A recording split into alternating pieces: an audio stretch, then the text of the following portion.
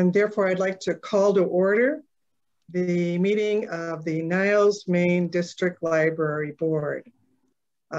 Cindy, would you please conduct a roll call? Yes. Karen Diamond. Here. Carolyn Derblick. Here. Becky Keene Adams. Becky, you're muted. Sorry, here. Thank you. Diane Olson. Here. Patty Rosansky. Here. Linda Ryan. Here. Okay, thank you all. I'd like everyone to please stand for our Pledge of Allegiance.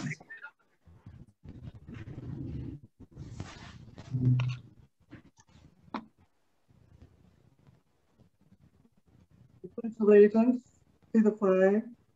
United States of America, and to the republic for which it stands, one nation, under God, indivisible, with liberty and justice for all.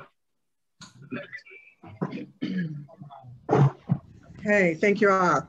The next thing on our agenda is approval of the minutes. May I have a motion to approve the regular board meeting minutes of March 17th, 2021. Do I have such a motion? Patty has made a motion. Is there a second? Yes. Becky, second. All right. Are there any comments or corrections to the minutes of March 17th? I have a Carol? correction. On page, well, I think it's the first page, last paragraph. I'd like to make a correction to the sentence. It's missing part of my statement. It's the second line. Trustee Derblick questioned why the Culver parking lot lease payment is missing from the check register. And I motion to correct it by inserting, since the board did not vote to accept the moratorium, instead of eliminating the parking lease entirely. Carolyn, would you say that again? I'm not sure I caught it. Okay, the portion I want to add to that sentence is, since the board did not vote to accept the moratorium, instead of eliminating the parking lease entirely. All right, do the movement and the second accept that change?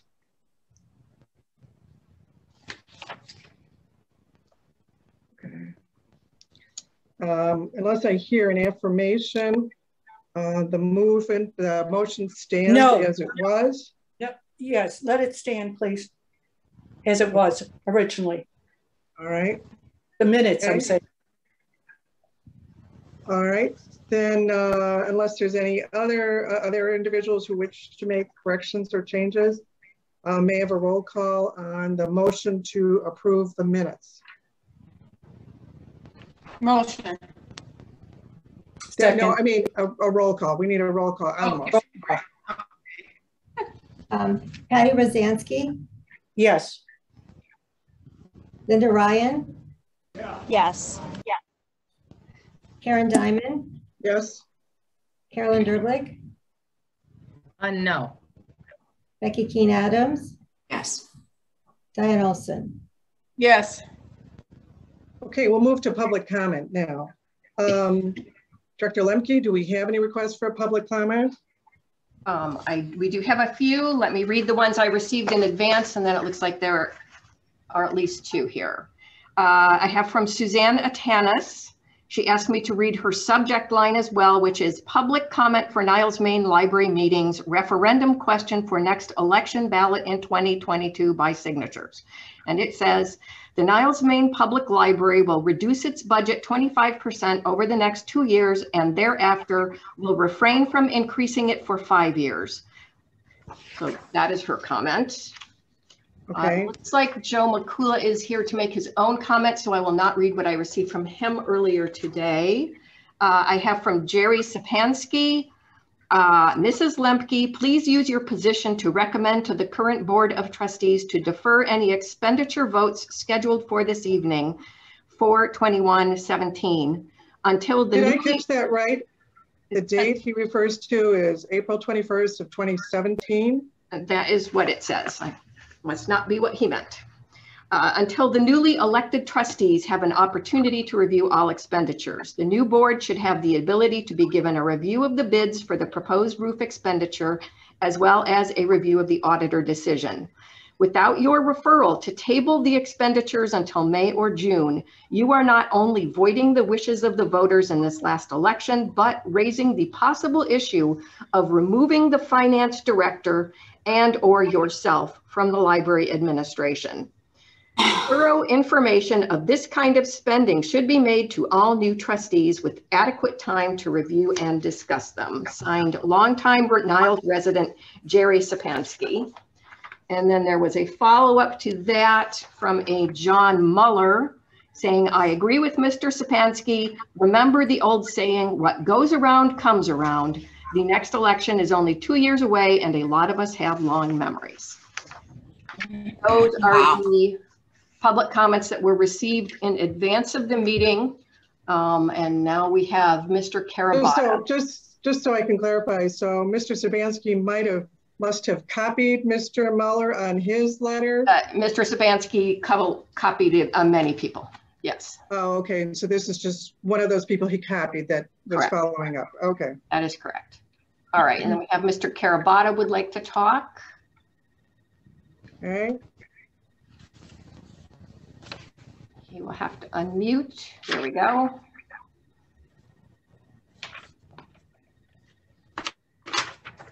Good evening. How are you? Good evening. Good. My comment is this. I looked over the board agenda. I would join Mr. Muller and I would join Mrs. Sapansky in that the monies that we're talking about are extremely significant in amount. And these are matters that should be addressed by the people of the village of Niles, the people of Maine Township through their new board and not through the current board. The current board should be simply smoothing the pathway, concluding matter, just simply tabling matters so that the new board can come on and look at this type of spending. When you're looking at $1 million plus, it's wholly and completely irresponsible for a board to make that type of decision. I'm in the same situation with Maine Township. In Maine Township, we are now changing boards. And we've been deferring quite a bit of things now to such, we would defer any such spending to the new board. Also, the contractors are on notice. Any of these contractors that are involved here, the new board may have the ability of a right to rescind the contract. The new board may have the right to amend the contract or to totally terminate the contract. And they're on notice that the majority of the board, based on the emails I've read and based on the information I received, the majority of the board does not, of the new board, does not want these contracts ruled upon today. I think that we should exercise responsible governance by tabling each and every matter. All 10 that I saw, who should be tabled to a minimum of the next meeting where the new board can get themselves going and can go ahead and administer the financial business of Niles Maine Library as the people require. Thank you. All right, and then we also have a comment from Mr. McCullough. Hello. Can you hear me at this point? Yes. Yes. Okay. A new board has been elected by the voters of Niles Maine District Library. The results are known, but not yet certified by the Cook County Clerk. The authority of the current library board expires on April 27th, or as soon as the election results are certified by the Cook County Clerk, which could come tomorrow or anytime this week also. The current library board is going full speed ahead with nearly $1 million of new spending on 7 appropriation measures on their April 21st Zoom meeting. They are considering this massive spending with 7 days or less of authority to do so. This midnight action is highly irregular, considering that none of this is in response to any emergency. We are the majority of the new board, and we demand that none of these bids be accepted until they are reviewed by the new board members. I've run this past the other 3 people coming out that are going to be on our team on the board, and everybody agrees with this statement. Their action in setting up a major point of conflict between the remaining board members, the library director, the library business manager, and the new board majority. Do not let this happen. This must not all be sidetracked so the new board can take a second look and have their input.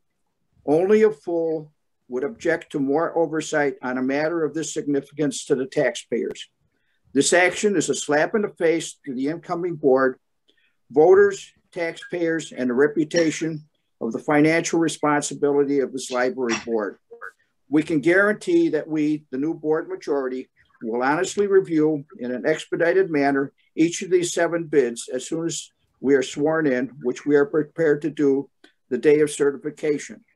We are prepared to do it next week when it's certified, but apparently not until the meeting is going to happen in, I believe, the 19th of May.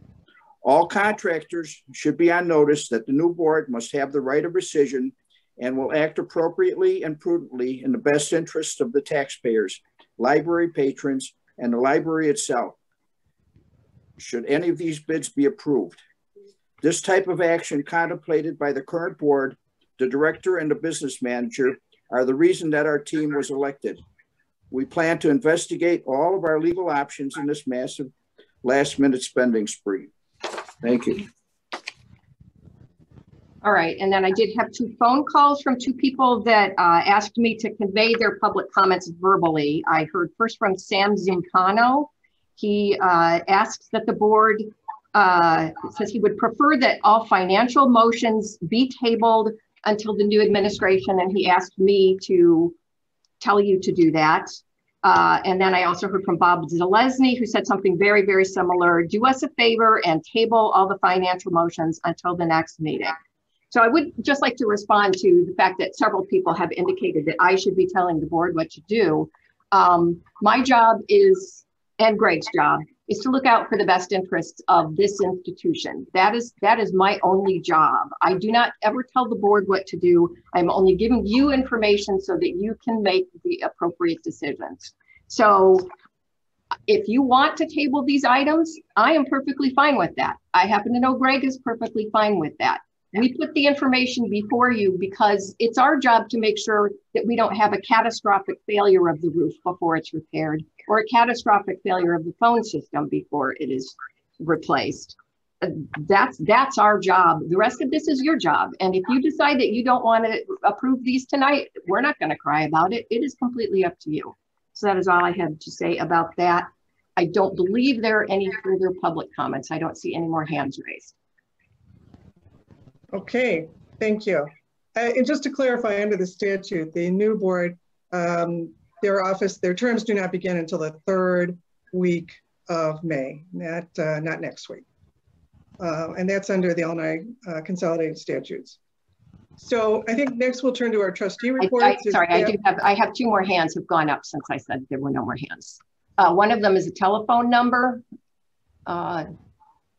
Well, one of them is Myrna Zalesny, so let's hear what Myrna has to say.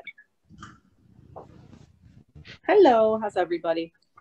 Thanks for allowing me to speak here. Just very quickly, the people of Niles had a choice.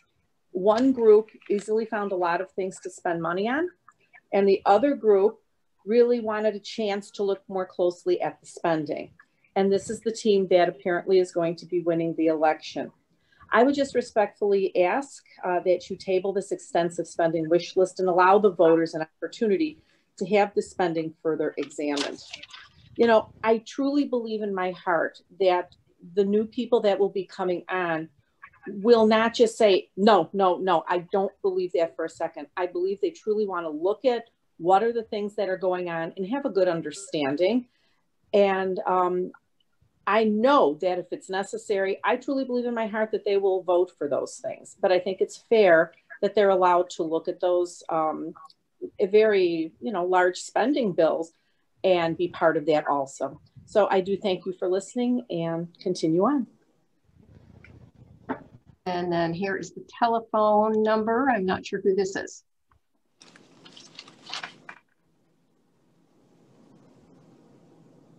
Hello, this is Susanna Tanis. Can you hear me? Yes, ma'am. Tanis, your comment was already read to the board. I have something in addition to that. Is that okay? I just want you to know that the Niles Main Public Library does not have a carte blanche, meaning you can spend and spend,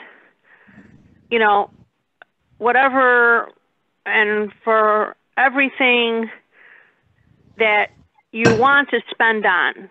It's not going to work that way. We are suffering from a pandemic. I don't see recovery to normal within 3 years. Nobody does. And we may never get the businesses that we had contributing to our tax base ever come back. As time goes on, it looks dismal. At the same time, more families need help financially and are going to the Family Service Center. Their budget is probably going to go up. More seniors need help. As they get older, more seniors need drivers. The drivers aren't going to do it for nothing. Their budget is going to go up. And so the library budget cannot continue to go up either. Now, you can cut craft classes. The leader of the craft class gets paid $300. You have to cut your craft classes. You have to cut entertainers coming in, even though they're virtual. You have to cut. And I'm letting you know that we have the right to get signatures and put a referendum on the next election ballot. And it looks like we are going to be forced to. For the library to drop its budget within 25%, because you don't have the sense enough to do it on your own. Now it's exacerbated by the pandemic financial crisis, and the Village of Niles put an 8% tax levy, which means the next tax bill, we should see 8%. Well, we can't keep on getting an 8%, in 2022 and 2023 and 2024. At the same time, the library wants to increase its budget. The library has to know books are important. It goes hand in hand with outstanding schools in our area. Library has to be outstanding as well. You can go towards more ebooks. The library building is now way too big because we are going to be going more to ebooks. It is important for the books to be up to date. It's important for our students to have the best material. And that's where, if we're going to spend, we need to spend on the best materials. But as far as craft classes, entertainment classes, other entertainment, that has to be cut as much as possible, 25%, till you get down 25% within the next 2 years, and thereafter, no increases for 5 years. And then when 5 years is up, please don't go drastic with your spending, and please keep it at the same level if you can. So it's time for the library to wake up. You don't have a carte blanche, meaning you could keep on spending and spending and spending. It's up to the families to entertain their family. It's not the library's responsibility. Yes, it was nice, but now we cannot see any more increases, all right? I've made my peace, and I mean it very strongly. Thank you. And now we have Denise McCreary would like to speak. Good evening, everyone. Thank you for allowing me to speak. 2 or 4 years ago, this current board was elected by the people of the Village of Niles.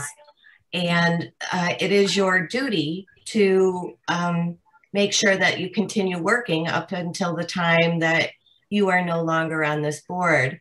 So while I don't agree with everybody else that all of the items should be tabled, what I would say as a courtesy to the incoming board, any expenditure that could be tabled, I would recommend that be done as a courtesy. But I do think it's important that this board continues to work as the village voters elected you to do at the last election. So I trust that transparency is on the table, and that's being done tonight. However, if there are items that can be tabled, I would certainly recommend that. Thank you so much. All right, that appears to be it.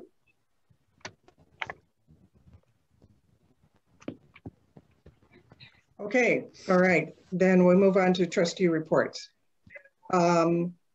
I do not have any reports of any activity during the past month. Any of the other trustees, have you attended any library related events during the past month? Patty? Patty, but you are on mute. Okay. I am. I'm off now. Yes, I went to the library combined with quite a few other libraries in the general area to put on talks with authors. And I saw the Harlan Coben one. It was fantastic. And doing it with other libraries actually saves each of the libraries some money. So it's a good thing to do. Thank you. Thank you, Patty. Anyone else? All right, then it's time for our treasurer's report. So Patty, I'm going to call upon you again. Thank you. This month, since we had such a thick packet, I decided to try and keep it as short as possible compared to what I have in the past few months. This is for the month of March, the 8th month of the fiscal year. We are 66% of the way through the year. Revenues are at 83% of the budget. Library, oh God. I didn't write down that whole thing. Whatever, was it? Okay, I'll go to the next one. Library operating expenses is at 44%. General and administration is at 65% of the budget. Utilities are at 65% of the budget.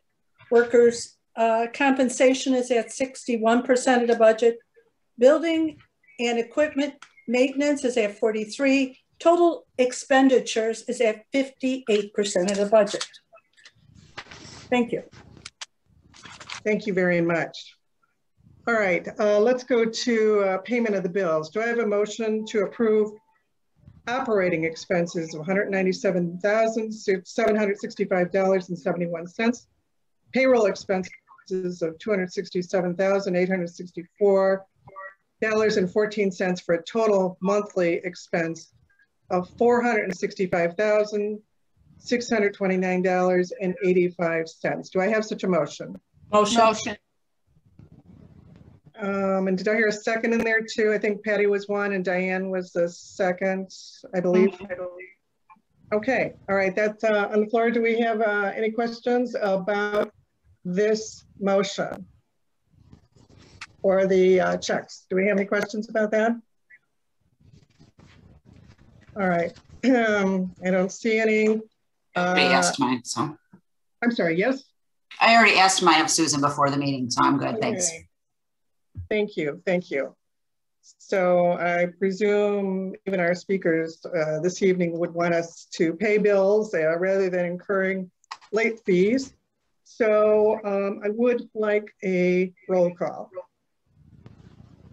Patty? Yes. Linda? Yes. Karen? Yes. Carolyn? No. Becky? Yes. Diane? Yes. Okay, all right, thank you. Director's report. Susan? Like Patty, I saw how much was on the agenda for tonight, and I decided to not speak very much. But you had asked me to talk about what I was going to present to, or what sorts of things would be presented to the new board members as part of board orientation, so that you could advise me on if there was anything else that you thought ought to be included. So these are the things that I would normally include. They would get a binder that has the different documents in it. The first thing is, of course, they would get a list of their fellow trustees and their contact info. They would find out how to check into their email so that they can be monitoring what gets sent out from the library and from residents. They always give a current org chart so that they know who is working in the library and how the library is structured with the different departments. So you're talking about an employee chart, right? Would that be correct? It would be an organization chart, but it would also, that's the one that does include the names of the employees so that they can see everybody and how they all make up the staff. And I usually give that to the board, at the rest of the board at the same time, just because it's an updated version of what they've already received. I do review the bylaws, since the bylaws are primarily about how the board works and is structured, and people need to take it seriously because it can't be changed without 5 positive votes. I have created a vocabulary sheet because I know the library world can be kind of full of jargon, and I try to avoid jargon when I can, but there also are a great many agencies and different groups that people work with. And so I go through the vocabulary sheet. I explain what CCS is. I explain what the Illinois State Library provides. I talk about what Rails does for the library, what its role is, and then of course the American Library Association and the Illinois Library Association. So they get that vocabulary sheet that they can refer to if they come across something that they don't understand. They get a copy of the most recent budget. They get a copy of the most recent financials. Usually Mr. Pritz is there to run through some of that information and kind of explain what the different parts of the financials are. I give them instructions for how to log in and do the Open Meetings Act training, which is a requirement of all board members. Let's see, I check with them if they prefer to have an emailed or print copy of the policies. And if it's print copy, either way, I give them whatever version of that they want.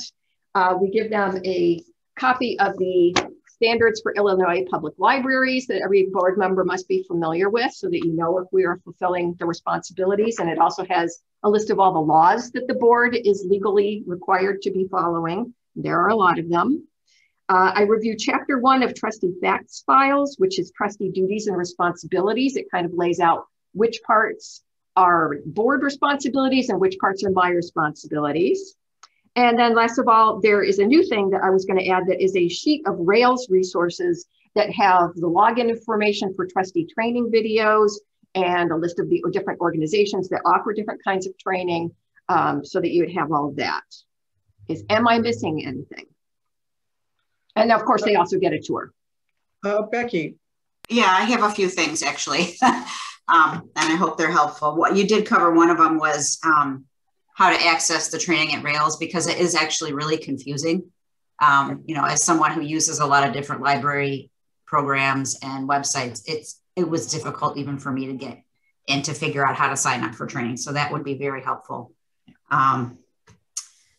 I think a copy of the Niles main library ethics for the trustees that you were able to give me at one point, I think that would be very helpful to have in the packet. And then information on how to, I don't know, I was already a member of ALA when I was appointed, so I'm not sure how that's addressed with new trustees, but how to and why it's a good idea to be members of the American Library Association as well as the Illinois Library Association would be helpful. And then there's a couple documents from an organization called United for Libraries. One is called tip sheet number 11, and it's titled the 12 Golden Rules for Board Members. And then there is another one called Public Library Trustee Ethics Statement that I think is very helpful. Vicki, thank you. Thank you very much for making those suggestions. You're, a fairly recent addition to our board, so I think probably you know best what helps a board member when they come on and what types of documents are useful right when you start with the board. So thank you for that addition to the list. Okay, if right, anyone else have questions, I'm happy to answer them, but otherwise that's all I have. All right, thank you. You have a very 10-page plus detailed report in our packet. So thank you for all that information. Does anyone have any questions of Director Lemke? If not, we will go on. I have a couple. I'm sorry, Carolyn, did you say something? Yes. Am I on mute? I have a couple. No. Okay. Let's see. Oh, you mentioned in your director's report about the drop-off box. There's two. One that I think the maintenance manager created. It was temporary, and now that we have that automatic sorter working, did you decide that you were going to just use that second one for a few weeks? Has that passed yet, or are you still using it? You're talking about the one that's just basically the wooden door that's got a slot in it. Yeah, that's still there because people are still throwing their items in it. Some people don't even drive to the front of the library to return. They just drive directly to there. But we have a sign there telling them that the automatic one is available, so they can return there. And most people are returning through the sorter now, but there's still a few people using the slot. And so we'll leave it up there for a couple more weeks, and then we'll just go ahead and close it up. Okay, Susan, this slot is not right next to the sorter? Oh, no. Remember, it was in quarantine, so it was actually deliberately separated from the sorting area. They were like off in the large meeting room all by themselves, sitting on carts while, at one point it was, 4 days of quarantine time? So yeah, so they were off in a different room. But when you're outside of the building, aren't these two close in proximity to each other? No, it's the large meeting room door is what was taken out and put a wooden board on it. So it's around the Oakton Court side of the building. Okay, I saw this metal square next to the sorter, and you push it open, and you could put books in there. Yeah, that's part of the sorter. Yeah, that's one of the patron induction stations. That's the outdoor one. And then there are indoor ones. Yeah, sorry, we missed that one. You're talking about the one on, okay, I get it. All right, that's the only question I had. I just didn't understand. Maybe I can clarify.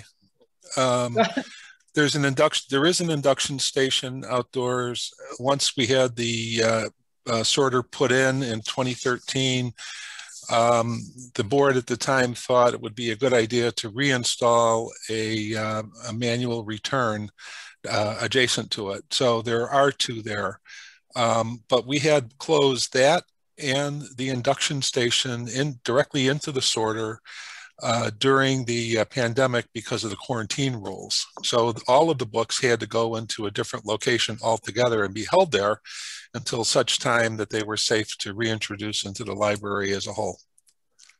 Okay, well now I understand it's actually on the other side. Okay, thanks for that explanation. Sure. Okay, any other questions or comments about the director's reports, or for that matter, communications? That's in our packet too. I do.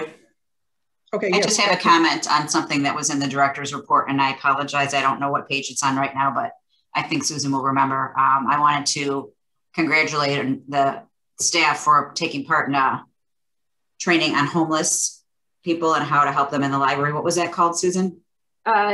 Training for working with the homeless, and it's actually something that you join the organization and then you get multiple trainings on it. It's extremely helpful. It's just so well done. Ryan O'Dowd, I think his name is. Yeah. Yeah, I wasn't aware of anything like that, but I think it's really important. That a lot of people use the library. Homeless people use the library, and it needs to be a safe space. And it's very important for the staff to be trained on how to handle them because they're not. Sometimes it's difficult. Sometimes it really helps to have that kind of training. Thank you. Yeah, and it's helpful also just because there are skills that carry over in other areas too, because you learn just in general de-escalation techniques and things like that. So it's wonderful. Thanks. Okay, thank you. Anyone else? Okay. Next one is new business. Susan, do we by any chance have anyone from BEC We do. attending Yes. this evening? In. Okay, Mr. David Ballesteri, I know you're from Building Envelope Consultants Limited. Can you hear us? Yes, I can. Can you hear me okay? Yes, yes, we can. All right. So before we start this discussion, perhaps you can give us well, I think perhaps we should get a motion on the floor and then we can start to discuss it. We can ask questions of you. I do have a motion to award a $716,400 contract from the library's Special Reserve Fund to Complete Building Management Company to remove and replace the library roof. Do I have such a motion? Patty and Diane. Okay. All right, fine. So I would like to start off by asking Ms. Ballesteri some questions here. So we have received some bids to complete the roof work, and we've received 6 bids, but I understand 3 of those 6 have been found to be non-responsive or not eligible. That is, they didn't conform to the bid specifications. Is that correct? Correct. All right, so I understand the bids went out, and after they went out, there were a couple of addendums, and the first addendum went out on March 23rd and told the bidders, the prospective bidders, there were going to be some changes, or there's some clarification, rather it was clarifications and modifications that went out to them. And then there was a second addendum that went out on April 9th of 2021, a second addendum which provided more clarification to the bid specifications. Am I correct so far? Yes. Okay, all right, fine. So then after the bids closed, did it come to your attention that some of the bidders, actually 3 of the 6 bidders, had not included some of, or rather their bid does not conform to what we requested. That is, they did not include necessary tapered insulation for 3 roof areas. I presume that having it tapered has something to do with the proper drainage on the roof. Would that be correct? Yes. Okay, all right. So did you check to see if all 6 conformed or didn't conform to the bid specifications? All 6 of the ones that you received? We did. When the bid numbers came in, we were surprised at how wide the space was in the numbers, and we suspected that there was an issue. We wanted to make sure that there was not. Each of the contractors was surveyed to ask if they were certain they had everything in their bid to conform with the project, and we became aware that 3 of them did not include tapered insulation for those 3 roof areas, but the remaining 3 did in fact do such. All right, so the ones that did conform were the companies called Complete, Knickerbocker, and Ridderford, also known as Roof Connect. Is that right? Yes. Okay, fine. And can you tell us what the spread of the bids were on that? We have it in our packet, but in case people don't have it right before them. The low bidder, which was, well, I mean, of the conforming bids or of the non-conforming? Yeah, the conforming bids, yeah. The conforming bids, the spread was from $716,400 to $975,500. Both okay. Knickerbocker and Ridderford were at or above that $900,000 mark. Complete was significantly below both of those bids. All right. And so are you recommending the lowest conforming bidder as being the successful bidder? Yes. Are you familiar with this bidder in terms of their reputation for doing acceptable work? BEC generally is yes. We believe all 6 contractors were eligible and would provide a decent program, but Complete is certainly one of them. Okay, all right. I want to allow the other board members an opportunity to ask any questions they might have regarding the bids that we received at this point in time. Does anyone else have any questions regarding the bids that we received to perform the roof work pursuant to our specifications? Oh, I see. First of all, I saw Becky, and then Diane, I saw your hand. So I'm going to ask Becky first. Yeah, this is not a question. It's just I wanted to read something from the paper that was in our packet and also posted online, just to make sure that the public is aware of this, because I have heard several comments concerning this. So in the memorandum here, it does say that the design specifications were completed in early March, and an ad was posted in the Niles Journal on March 17th and on the library's website as well. I just want to make sure everyone knows that happened. Okay, thank you, Becky. Diane? Mr. Ballesteri, I was wondering if you foresee any other expenses beyond the $700,000, or do you think this would be a complete package? Diane, I don't know the answer to that question, because invariably there always seems to be some unknown that comes up once a roof is opened. But I want to say yes, everything is going to follow that dollar value. We did in the bid package allow contractors to provide unit costs for additional work that may be incurred as a consequence of deteriorated conditions that are not visible, which would be decayed wood nailers or bad roof drains, bad roof deck, that sort of thing. Those items do come up from time to time on re-roof projects. So there may be some additional costs, but I at this point, I don't think there would be anything of any significance. Okay, thank you. And how long do you think this project would be, and when can you start? Well, is there anything else that has to be done before you can do that, or before the company can begin?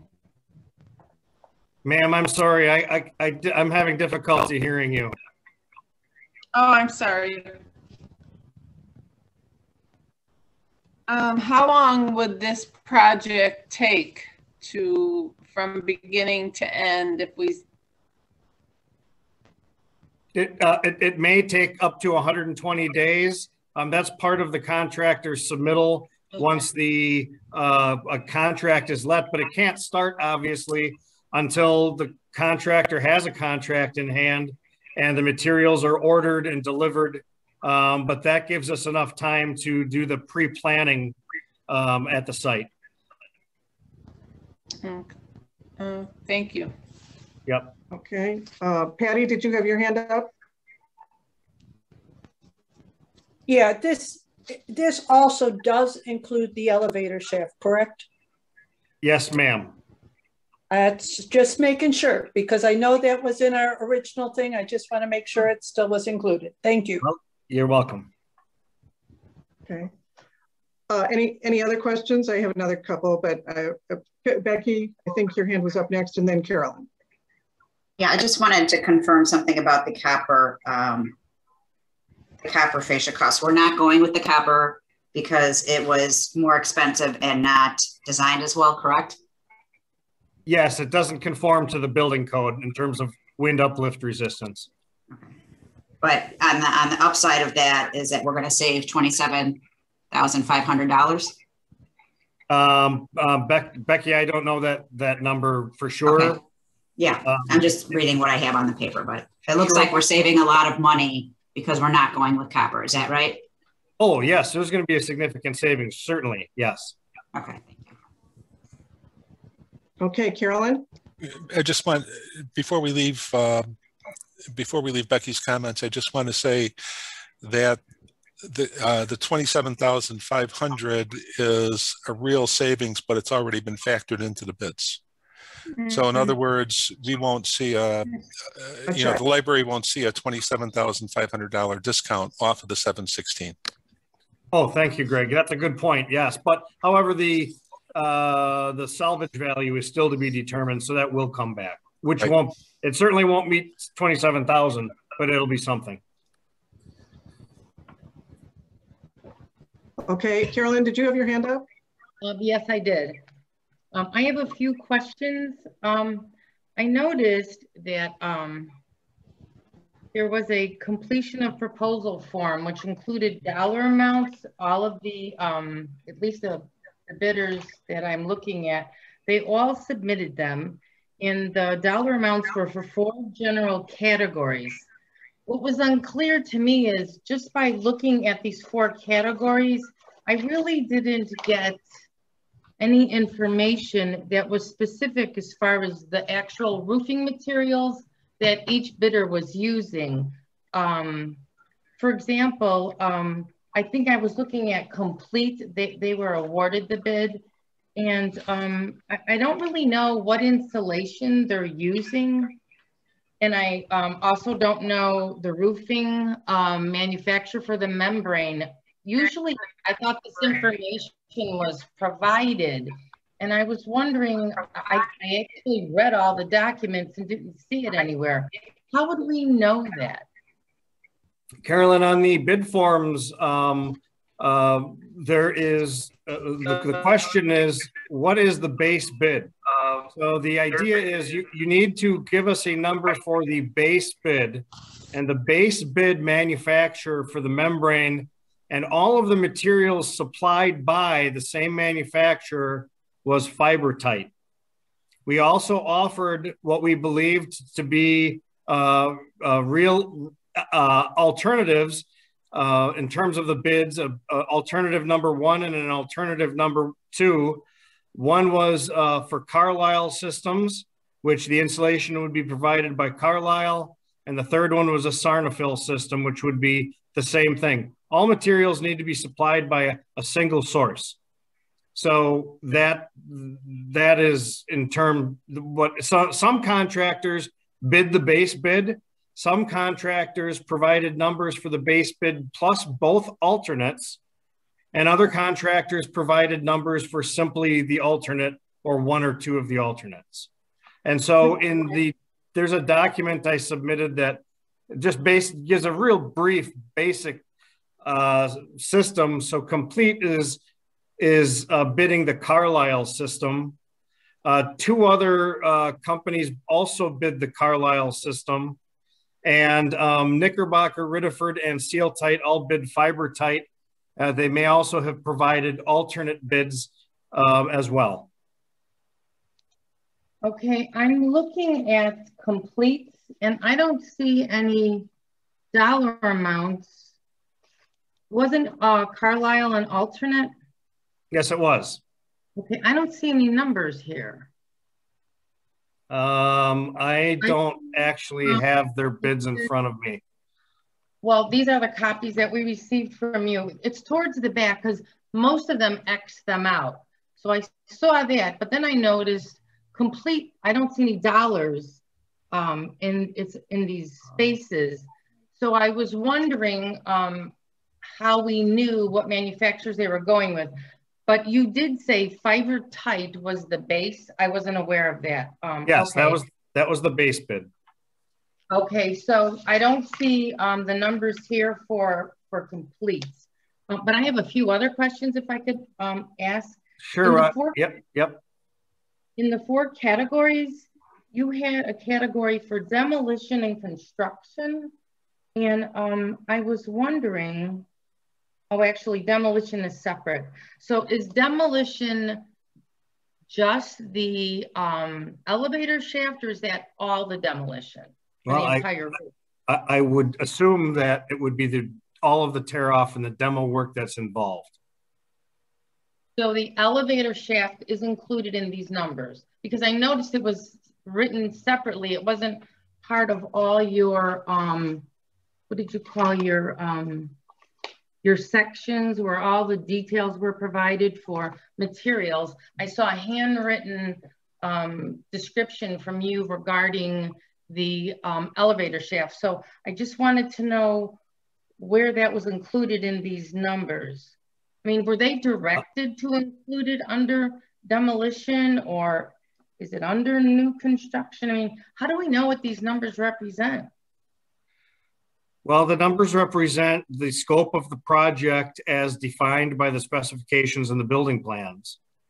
And that is what they are expected to provide. That's what they're going to be held to. That's the roadmap. Okay, then I had another question regarding the copper edge that's being removed, or fascia, I think is the correct term. I was wondering, why does the copper edge need to be removed? I wasn't sure I was understanding that correctly. The copper edge needs to be removed in order to accommodate additional insulation thickness, and in order to simply install the membrane appropriately across the parapet and the top of the wall. So that's the main reason right there. So was the additional insulation the reason why we can't, the copper edging or fascia no longer fits, because it's going to be higher? Well, that's certainly one reason, yes. Do we know what we're going from and to as far as insulation to cause that? I mean, there's got to be a reason, and I was just curious about it. Sure. Well, during the survey of the condition of the roof last fall, I think, or maybe last spring, it was determined that each of the roof areas had varying insulation thicknesses. And currently they don't meet the energy code. And so we need to increase the amount of insulation across the roof, and that will increase the thickness of the roof. And as a consequence, increase the thickness of the roof edge, and then the copper would no longer cover. Okay, I wasn't sure if that was the case, or if the copper bowed, or when you needed to remove it to put the insulation in, that's when the copper was no longer useful. But I guess the thickness of the insulation is the primary reason.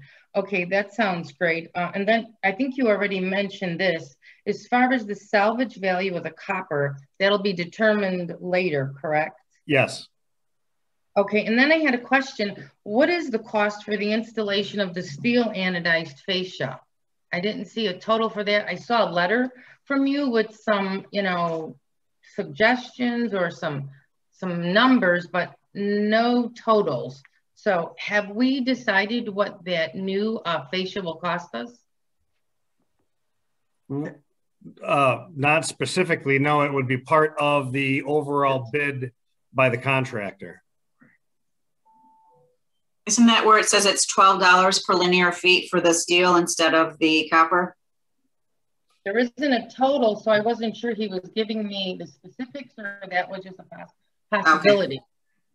But if it's in the specs, if it's in the pricing from the, see, that's what's confusing. You have 4 categories here, and we really don't know for sure what these categories cover. So that's why I'm asking. And you're referring to the actual bid document, is that correct? Yes, it's called proposal form, and they had to fill in all those totals, and then it gives a little breakdown about 4 pages, or no, this one's only 1 page. Yeah, I'm just trying to figure out what the cost was, so we don't know that. And those numbers in that letter then are just an approximate amount? There was a letter that was sent to generally discuss the difference between trying to reuse the copper as opposed to using the Kynar finished steel. Right. That was separate from the bidding of the work that was designed. And so at this point, we could ask the contractor to provide a number, if he could break out what the actual cost of the steel is. But that would have been a line item that I suppose we could have included. It's not typically done, to find out specifically what the cost of the steel is. But that wouldn't change their bid, Mr. Belstrade, would it? No, that wouldn't change your bid at all. So the bottom line remains the same. The reason for my question. Yes, ma'am. The reason for my question is that we're going to have a total savings of $27,500. And I'd like to know, if that's our savings, what's the cost for the new fascia? And then there's a salvage value. So we're throwing these numbers around, and I'm trying to figure out how they all like sort of coordinate together. So what we're doing is we're talking about a summary or proposed, an estimated value of steel versus copper. I know that there was a letter that went out for that. I'm sorry, I don't have that in front of me. No problem. Yeah, but that's all based on, you know, what the current pricing is for steel versus copper at any given moment. And so that we were using an estimated values, best numbers that we could. Now, again, to get a real number, we could go to the contractor and say, what is the number? What number are you using? What did it really come out to? And, you know, that'll tell us what the exact number is. Well, I think knowing what, but again, that won't change their bid. Their bid is what it is. Right. Correct? Yes. I'm not interested in that. I'm trying to verify the savings. I don't know how I could verify savings if I don't actually know the initial cost, but I don't want to belabor this. So we don't know the actual cost for that anodized steel. That's fine. Okay. We have estimated costs. What we do know is that it costs less than the copper. For sure. I know, but that's still a generality. Okay, if I could move on. All right, then I noticed that two of the bidders were indicated as bid was insufficient due to lack of tapered insulation. And I was trying to figure out, based on these bid submittals, how did you determine that they didn't include tapered insulation? I couldn't identify that. They told us that. They told you they didn't include it? Correct. When we estimated the project originally somewhere around $900,000 originally. Right. And when we saw the spread from 600 to nearly $1 million, we said, uh-oh, something's not right here. So let's just make sure everybody is on the same page. And so the bidding contractors were surveyed, and 3 of them were determined that they did not include the tapered insulation, and 3 of them were determined that they did include the tapered insulation. You know, I think I supplied the letters from the contractors who did. You did. As part of our, yeah. Okay. We've got that. Right. So I was wondering, I had another question about the tapered insulation. Do we know about how much that came to, that it caused such variations in these bid totals? No. No. Okay. So we have 2 bids at $600,000, and apparently they did not include all. All right, let me just move on. Okay. I happened to call some of these bidders, and I understand that there had been some issues about the tapered insulation not being on the drawings. I guess there were several bidders who had issues with not being able to identify tapered insulation in, I guess, as many places as was expected. I know the specifications did say to refer to the drawings, but apparently the drawings didn't indicate that. I understand some of these contractors raised the questions when you were walking the roof, but unfortunately, I think they said they spoke to the consultant, but were not given answers as to where on the drawings were these extra tapered insulation. Then I also, there's a discrepancy on 3 roof areas. They don't see it in the specifications, asked consultant, weren't specs, consultant couldn't tell us. One of the contractors also mentioned that they called you and that you had hung up on them, and another contractor was claiming that they couldn't get their questions answered. So my takeaway from this was that there were many contractors who had issues with the tapered insulation, and I guess I was taken back initially to see that 2 of them were the lowest bidders, and my experience with bidding is that they would have been confronted and that would have been something they would have resubmitted in a bid.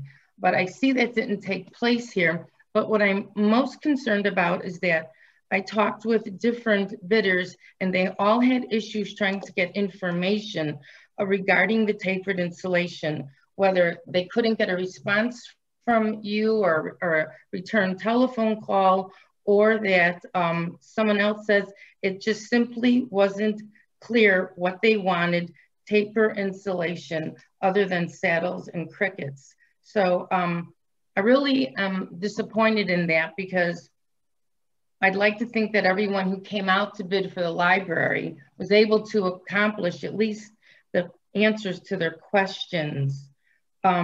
But I'll move on because— well, I'd like to interrupt and say something. As board members, we really shouldn't be individually contacting contractors. It's really not proper for individual board members to go around and talk to various contractors. We really need to go through the company that we have designated as the one to collect bids and to give out information, because it's important that everyone, all the bidders, get the same consistent information. That's why the addendums went out to all the bidders. It told them what they needed to know. It's really not proper for certain bidders to get other information and certain bidders to make various complaints to different board members. It's really sets up problems. Okay, with all due respect, as a trustee, I do need to reach out and get information that I may need. I don't, but anyway, I'll move on. Another question I have is, I understand that there's an issue with roofing materials in general, just nationwide, not only from the pandemic, but, well, the pandemic obviously initiated it, but between the delays and limited availability, I understand there's increased costs due to the pandemic, as well as the weather situations like hurricanes have really burdened the supply chains. And my most concern right now is here we are in the middle of this not so stable market, and we're entertaining the possibility of going through this process. I think we could be assured there are many roofing projects that would have priority over ours because they've already been delayed. So I am quite concerned about how risky just engaging in this roofing project right now could be.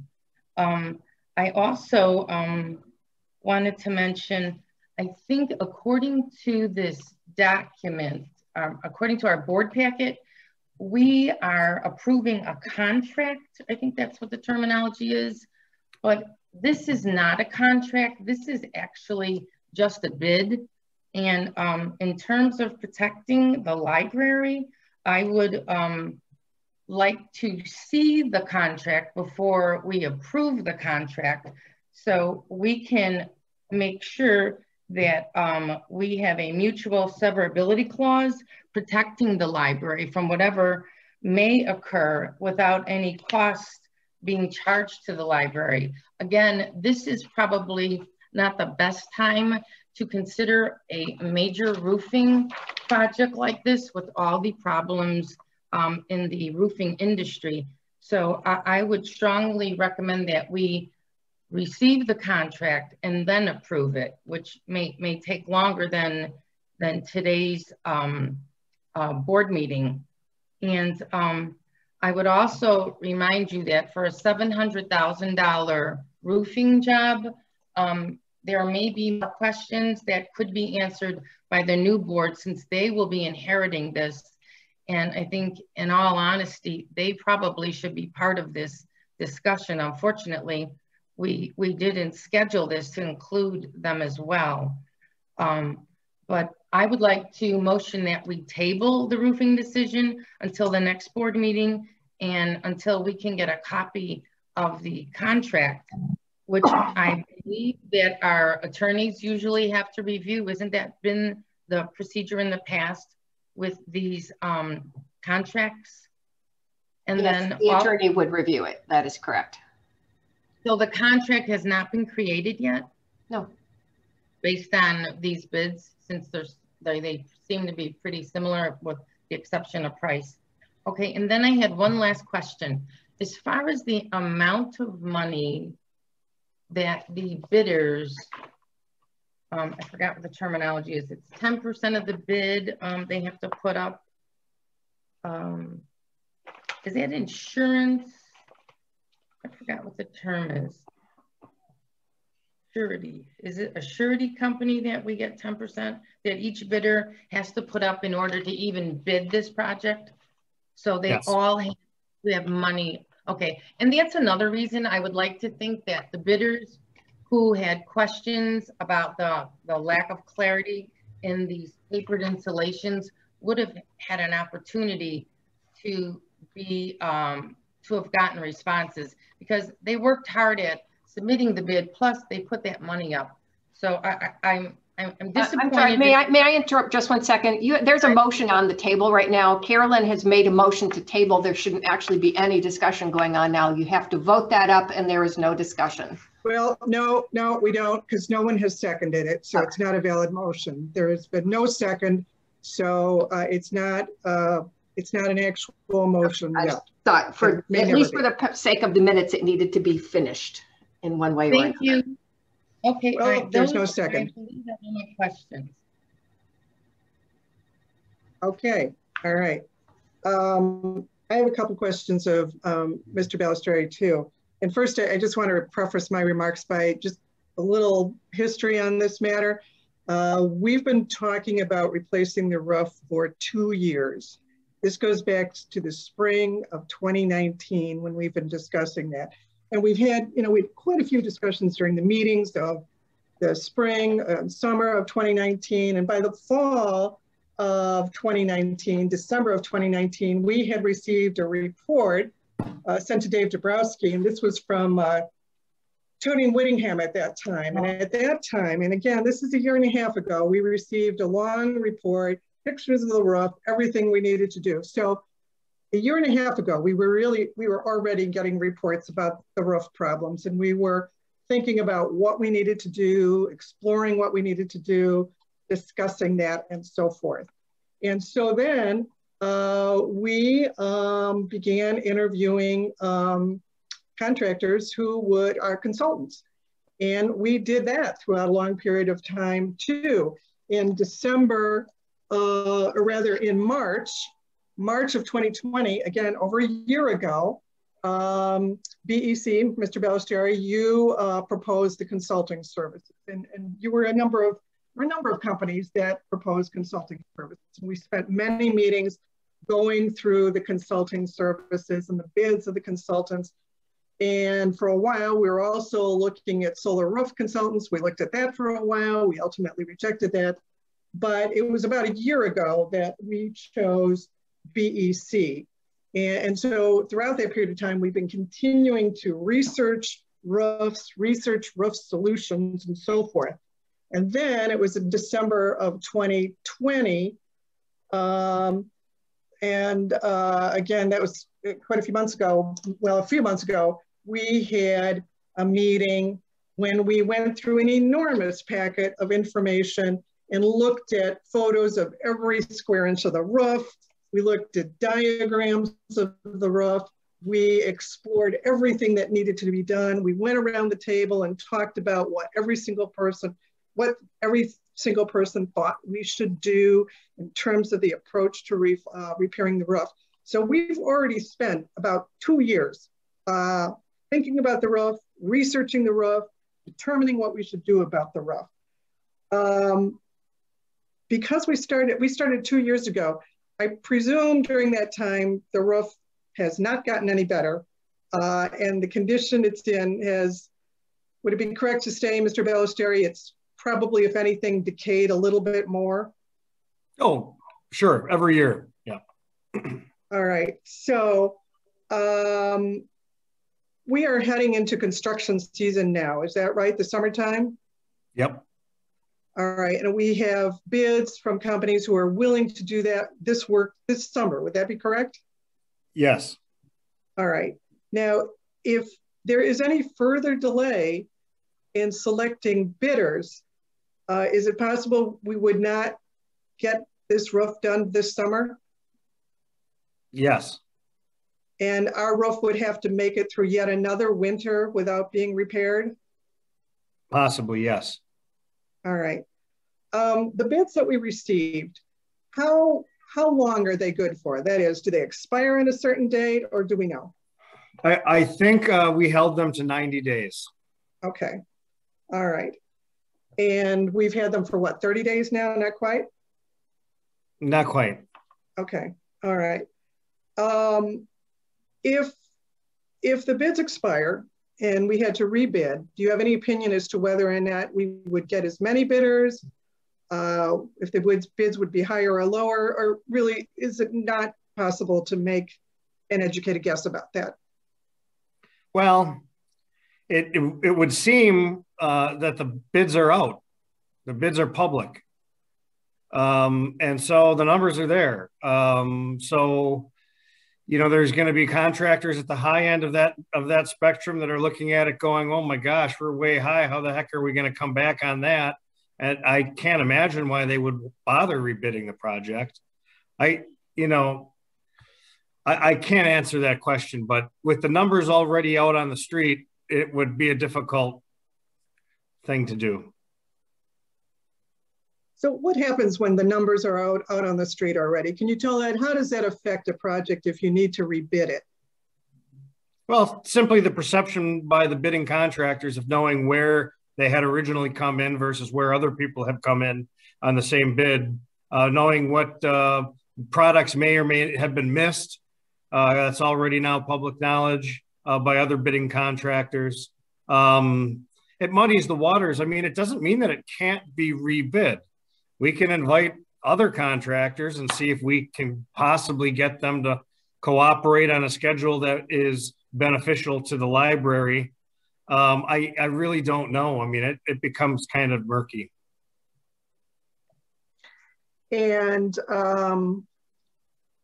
do you have any information based on industry reports as to whether or not the cost of construction materials is going to continue to go up or not? I don't know. I do not. Okay. All right. All right. I'll open the floor to other board members who may have additional questions that occurred to them.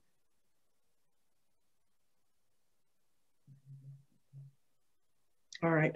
Do we have any further information from in-house? Has Mr. Dabrowski been up in the roof lately, or any other further comments about that?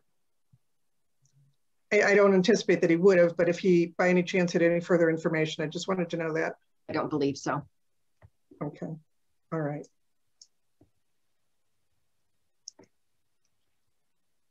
He is in the meeting if you want me to move him in to talk. I don't know. No, not unless you think that he has actually been up there lately to see if there's any further problems up on the roof in addition to what we were already aware of.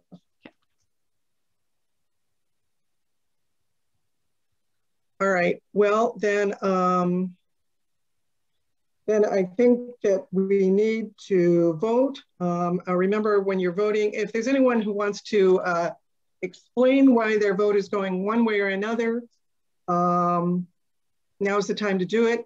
Otherwise, I think we just need to vote yes or no on this packet. Carolyn? I just want to... Go ahead, Linda's after you. Okay, I just wanted to add some information to your questions. There are numerous roofing industry sites that you can go on, and they're repeatedly talking about the delay in roofing materials, the increase in cost. There has not been a decrease in sites, and they're concerned that this will continue. So I just want to make it clear, whether you approve this roof tonight or you approve it next month, the delays in roofing materials are already backlogged. So this decision isn't going to better a market industry that's already hurting. I just wanted to make you aware of that. And then in regards to the numerous inspections and roofing reports we received since 2019, yes, that's absolutely true. But remember, all the reports came back with minor issues to the roof. So this no, I don't think so. Yes, it's factual. You'd have to no, I don't think it is. Okay, well, I know it is because I brought it up at every meeting. So that would be why one of the recommendations. You might have said that. No, one of them, that's why one of the recommendations wasn't a tear off. So again, to go through this massive, tear off and replacement, we have to worry about the materials. I find it risky, but I just wanted to clarify those comments. Thank you. Okay. Linda Ryan. Hi, I just believe with Mr. Balestrieri, sorry if I'm saying your name wrong. I do believe now that the bids are out, it does muddy the waters, and I do also think that the prices are going to go up. And with the one bid being as low as it is compared to the other two, I just can't see that with the construction and with prices going up so much that we could possibly even get a better price. So I'm looking at it from what I've been seeing around too, that the prices of materials are going up and construction is going up. And yes, I do understand that supplies may be hard to get, but that's why ours should go in there so we get ours first and we get it done. Thank you. Okay, thank you. Thank you. Excuse me. Yes, I just Carolyn. have one question for Mr. Balestrieri. He did mention that he can't guarantee that there won't be additional costs incurred when they get up on the roof should they find something that needs to be replaced. Is it possible that there will be additional costs incurred with the increase in materials skyrocketing? Will that affect us, or are we locked into that price? That price is good for at least 90 days from the date of the bid. Just curious. Okay, thank you. Okay. I agree with Linda that $716,000 actually is less than we anticipated we were going to have to pay. We were originally told this was going to cost around us $900,000, I think, for this approach. So I think this was actually a good surprise, this particular low bid. And it's substantially less than the others. It's a reputable company. I'm glad to see it. And I think that if it was rebid, this company might bid higher next time. They, as Carolyn says, costs are continuing to go up. They may feel if they have to bid again, they're not gonna be able to come in at such a low price again. So I think it's actually a pretty good price to snap up. And I understand why new board members might want to look at this, but I have to reiterate, this board has been looking at it for 2 years worth of meetings. We've been talking about the roof. And I feel if you, the new board members, took as much time as we have taken to look at the roof, it'll be another 2 years before you get to the point where we are in terms of examining consultants, examining types of roofs, actually looking at all the photos, at the drawings, at everything we've done. If we just kick the can down the road, the roof is going to continue to deteriorate. And I don't know when it's going to get replaced. And I understand new board members might not be ready to vote on it because they have not been able to spend the time with this roof issue that we've been spending with it. They have not heard all the experts we've heard. They haven't heard all the consultants that we've heard. They haven't looked at all the drawings. And of course, I wouldn't expect them to be able to do that or to have done that. So I think this is sort of our job to finish something that we started. It's not just a quick little decision. It's not something that can be done overnight. And again, if the new board takes as long as we did, another 2 years, you'll be on the verge of another election, and then maybe you should wait for the board after that to make a decision, which would follow that logic. So in any event, for those reasons, I think we should vote on it this evening, and people obviously can vote yes or no as they choose. Does anyone else want to make any other comments before we vote on the bids? Okay, then I need a roll call, please. Yes. Patty? Patty? Yes. Linda? Yes. Karen? Yes. Carolyn? No. Becky? Yes. Diane?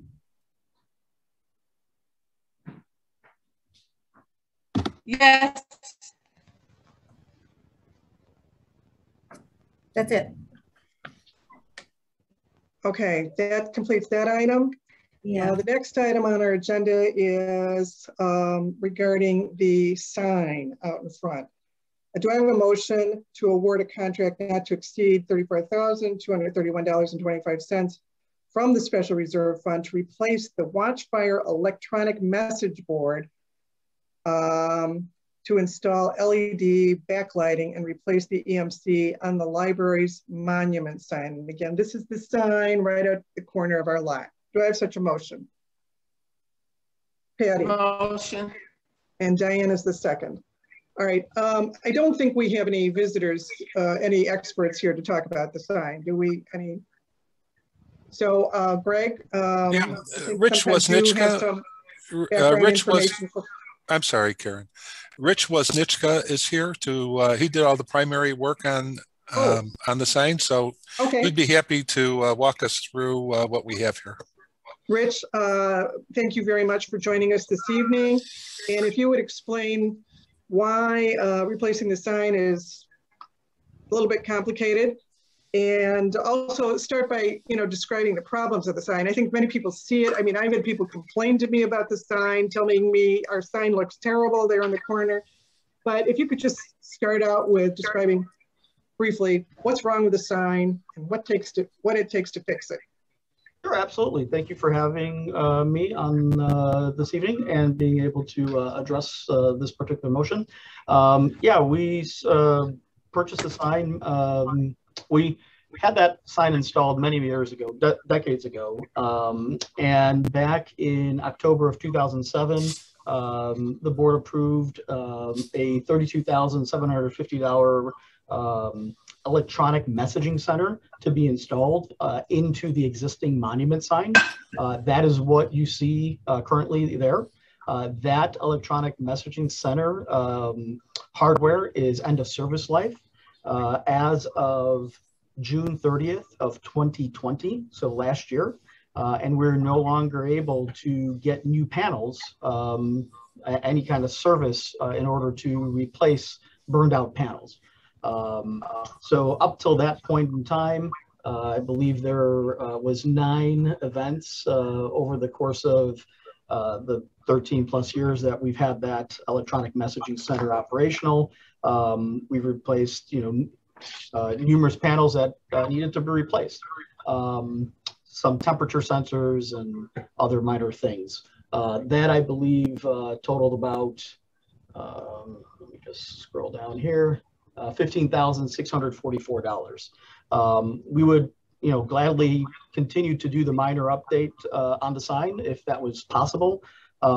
Sometime last year, we found that, we were, as I alluded to, with the end of service life, we're not able to continue to update the sign as in repair the sign. And so you see the primary issue is that the south facing side has 15 panels, and you can see that there are at least 7 or 8 panels on that side. It's a total of 10 all around that are not operational. So the sign is made up of 15 1 foot by 1 foot sections on each side. So each panel normally would get replaced if there was burned out illumination units on there, LEDs, and we can no longer do that. So that's where it is. When we looked at this, we looked at our options. We looked at other municipalities, what they have done. One of the contacts that I went to was the Village of Niles. They recently, within the last year and a half, went with a Watchfire sign to replace the unit that was very similar to what we have at the police department. And so we were starting to create an request for proposal so that we could get bids, kind of like we do for all other projects. And we were able to, during that time, find that a governmental joint purchasing alliance went out to bid nationally for electronic messaging centers. So we looked at that. We're eligible to be able to utilize that through the state of Illinois statutes. So we went ahead. That is called Koalis Group. And coincidentally, as a little side note, the lead agency that ran that particular bid was started by a library out in Ohio. So it's pretty nice to see that libraries helping libraries. This is the Cooperative Council of Governments. Anyway, there was 5 bids that were submitted and evaluated. Watchfire Signs out of Illinois, it's an Illinois company, was awarded the bid, the lowest and qualified bid for that. And so we also have Watchfire looking around at some of the bids that have come in. Obviously, we 13 years ago had a Watchfire sign. We have it installed. We have staff that are trained on it. We have an upgraded communication network on that sign back from 2017 that we could reutilize. And a number of institutions around here who went out to bid have gone to Watchfire Signs as well. So it's a reputable company. They guarantee the sign to have replacement parts available for 10 years. 5 years is the warranty for the sign itself. And we found that with the Watchfire sign we had 5 years of good, nothing really went wrong with it, and anything that would have been covered. And then for over 13 years, they had parts for us. So, it's just time for that sign to be replaced. Looking at the specs, we looked at, okay, so we need the sign replaced. We looked at whether or not it was possible just to replace a particular side. So we did, due diligence to kind of figure out how to, not incur the total cost of replacing all the sides. After we spoke with Watchfire and with Aurora Sign Company, they indicated that in the long run, it's going to be more expensive due to the fact that no one can tell us when those other sides will start breaking. And the only spare parts we would have would be a total of 4 panels for 30 panels that would be in operation. And each time you replace the side, it's more expensive if you do it piecemeal. So we took that into consideration, and we also looked at what kind of technology is available. Chiefly the fact that there's color signs now.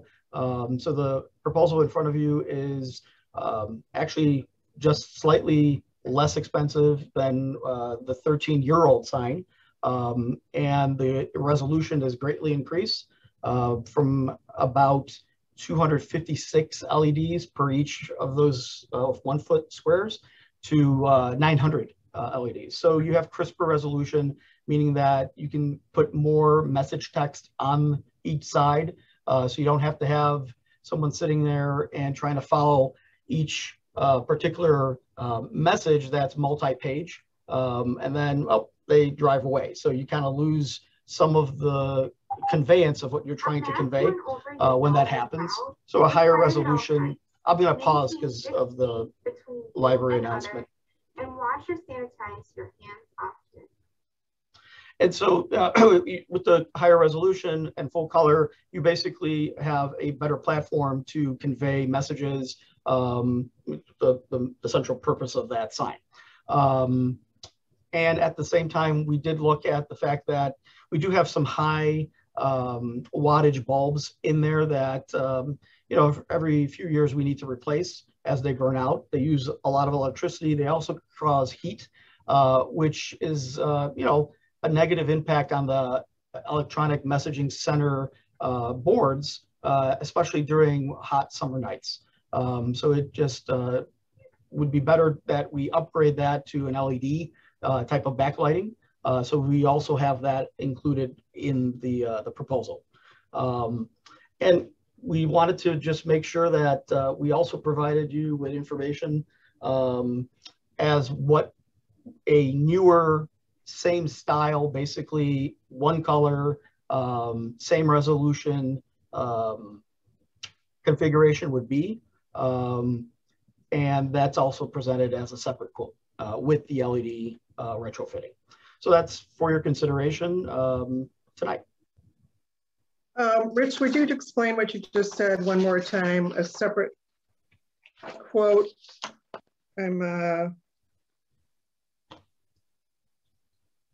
Sure. There's. Would you point out the two amounts? You know, I've got a lot of paperwork here.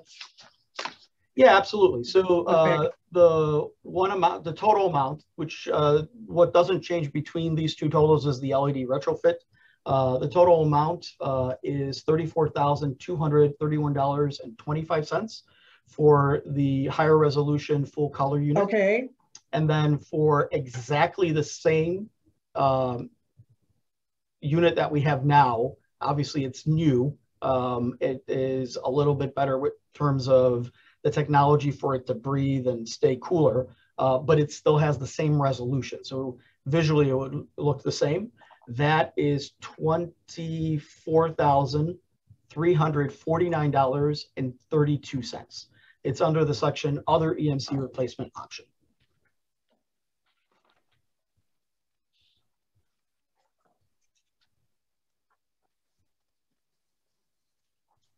Did that address your question?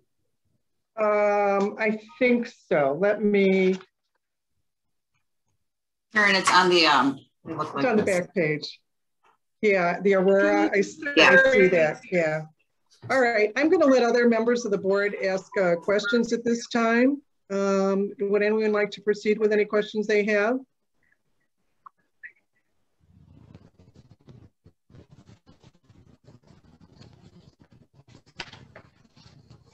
Carolyn? Rich, did you mention some of the panels are out now? Is that what you said? Yes. So if you take a look at the new business recommended actions memorandum, you'll see the south and the northwest facing side. And you can see in the picture what those squares that are out and all the little individual LEDs that are not illuminated. It should look the same as the north west facing, the one on the left, all illuminated, and it does not. Okay, so there's a total of 15 panels, correct? Did I understand that correctly? There is a total, I believe, of 14, 10 on the south facing side, and four of which are completely non-functional. So you can see there's 3 across sort of like the middle of the sign, because there's 3 rows, 5 columns. So it, you know, you can't really tell what the message is on that side. Okay, so 4 non-functional, and you said you can't replace the bulbs anymore, correct? They are no longer available? we can't replace the LED panels that make up the electronic message center. So Okay. the digital sign component. Okay, thank you for that. Absolutely. Carolyn, do you want me to go ahead, or are you ready to ask another question? I just have two more. You know what? I was thinking this is a major purchase, and since we will be reviewing our budget in May, I thought this should be held over for the budget, because it is an amount that we should probably consider when creating our budget as well. And it's not an emergency expense at the moment, and May is just 1 month away.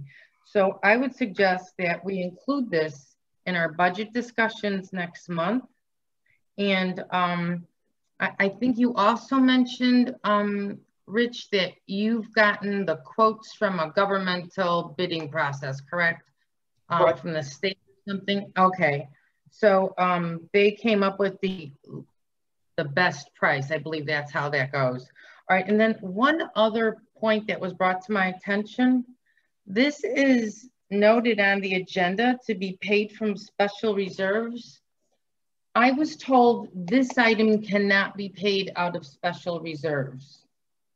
And so I was given the Illinois state statutes, which I've read, and it repeatedly talks about that special reserves are used for buildings and renovations and additions, and any materials like books or even shelving, anything that would be needed to go into the renovated space could be paid from the special reserves, but this could not. And then I recalled, Carolyn, where is that information from that you're quoting now? 75, but I just want to bring up a situation. That's the whole chapter. It's five. It's 5.1, 5.2. It goes from 5.1 to 5.5. But what I wanted to mention, do you recall, I think for most, well, a few of us that are on the board, we purchased the van, it's been a while. And I think at that time, the plan was to pay for that out of the special reserves. And we were told we couldn't do that. And the attorney agreed, so it had to come out of the general fund. So I'm wondering, when I compare it to that, it is quite possible that we may need to take this out of general funds. So I just wanted to bring that up to all of you. Greg, do you have any opinion as to whether or not, or Rich, if you have any opinion as to whether or not we could take a sign out of special reserves? It seems like it's a fixed structure. It's a type of thing that's often on a building. It seemed like we could, but tell me if you have any thoughts as to whether or not there's any question that we can take this out of special reserves. I agree with your assessment, Karen. You know, it is, you know, part of the building. We also pay for equipment, the IT equipment, such as the servers and the switches, and when we replace the fleets of desktop computers, we've taken that out of special reserve in the past as well. So I mean, it's always worth looking at the statutes and checking with the attorney to make sure, but that's my understanding, is that it's a special reserve type expense. Okay, all right. Rich, I had another question, because this was just a little unclear to me, because we have two proposals from Aurora Company. One is for $24,000 and one is for $34,000. And which one is IT actually recommending? I mean, that just really wasn't clear to me which one you're recommending and why. Sure. So we're recommending the 10 millimeter full color. Looking around. And which one would that be? That is the 34,000. All right. And why? So in the motion, we indicated a number of reasons. One was the minimum viewing distance is 23 feet or greater on the 10 millimeter. So it encompasses from the sidewalk all the way through the entire intersection, where going higher to like a 16 or a 19, which is the single color that we have as the second bid to do something with the sign, and still offer the EMCs on them. They come at 38 feet for the 16 millimeter and 60 feet. So our current sign, the electronic message center, the recommendation is to view that sign 60 feet away or greater. So it's sort of, you know, in order to incorporate the entire intersection, the 10 millimeter now is something that is being offered, and it would, again, allow people to see it through the entire intersection and including on the sidewalk. Where at the time that we bought it 13 years ago, we could get that 19 inch or the 19 millimeter, which is what we have existing. But again, that's a distance of 60 feet or greater. That's the recommended viewing for that type of sign. Beyond that, the 10 millimeter higher resolution offers more message text to be visible. So typically public relations and marketing services staff need to make multiple page messages as the text does not fit on it. So on a single page, you can get 3 lines of text with the current sign, and the higher resolution sign that's being recommended will allow up to 5 rows of text to be included on a single page. So we can fit more, since we can fit more of a message onto a single page, you don't have to string along multiple pages, and then each page needs to be, you know, a number of seconds displayed so that the reader can actually, the viewer can see it and read it. And so it makes the whole message, you know, maybe 20 seconds long, as opposed to being up for 20 seconds, all the data right there, all the contents of the message. So that, you know, a patron doesn't basically drive off where they got, oh, something's happening on, or the name of an event, but they never got the information as to when it was taking place because they had to wait for the second page to cycle through. And with, again, the same thing goes with the higher resolution. What you get is full color, you get clearer fonts, you can increase the types of graphics that are being used. You can do short videos on there, and you can actually see what's going on, as opposed to what we have on the 19, where you really just use it as a text-based message board. So you don't really get the variety of graphics or the resolution. So that's what's being recommended. It's, you know, obviously the board's decision as to, you know, whether we can upgrade to something like that, maintain what we have with that second option, or something else entirely. So the Equalis Group, that is the cooperative purchasing organization. Yes. Can we purchase this through their organization, either one, either the $24,000 or the $34,000 option? Yeah, so they had one of their lead agencies, the Cooperative Council of Governments, CCOG, go out to bid nationally. Right. There was those 5 bids, they awarded Watchfire. And so the entire catalog is available to us.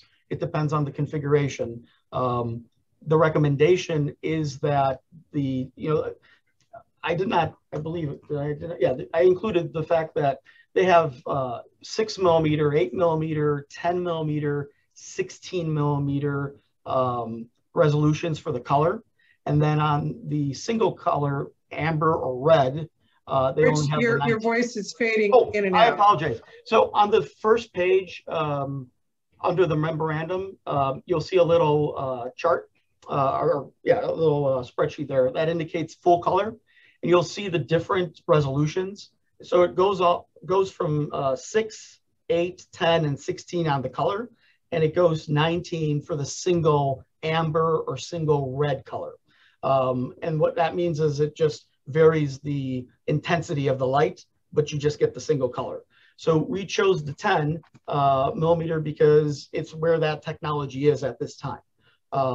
So going with the 19 maintains the exact technology that we bought 13 years ago, doesn't enhance anything from the patron perspective, where they won't get a better message experience seeing those messages. So that's why we went, those and all the other reasons I just stated. That's why we went with the 10 millimeter. All right. Okay. Do other board members have questions? Yes, Diane. Thank you, Rich. I consider this project maintenance. People can see this from all directions, and I think that we put it up there. Let's maintain it and let's improve it if we can. So it's going to be lasting another 10 years or whatever. If we improve it and the public can appreciate it, I think we should do this. And of course, check with our lawyer to make sure, as Carolyn says, that it is part of our correct. It can be properly taken out of special reserve. Thank you. Oh, Diane, you're frozen now, I think. Minute.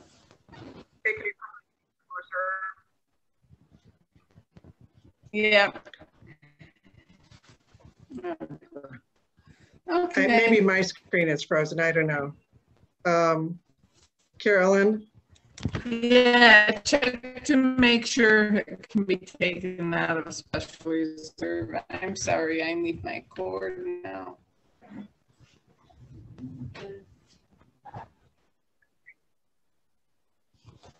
Carolyn, did you have a question? Yes, I did. Apparently there may Carolyn, be some I'm calling on you. Can you hear me? Yeah, we can hear you. Okay.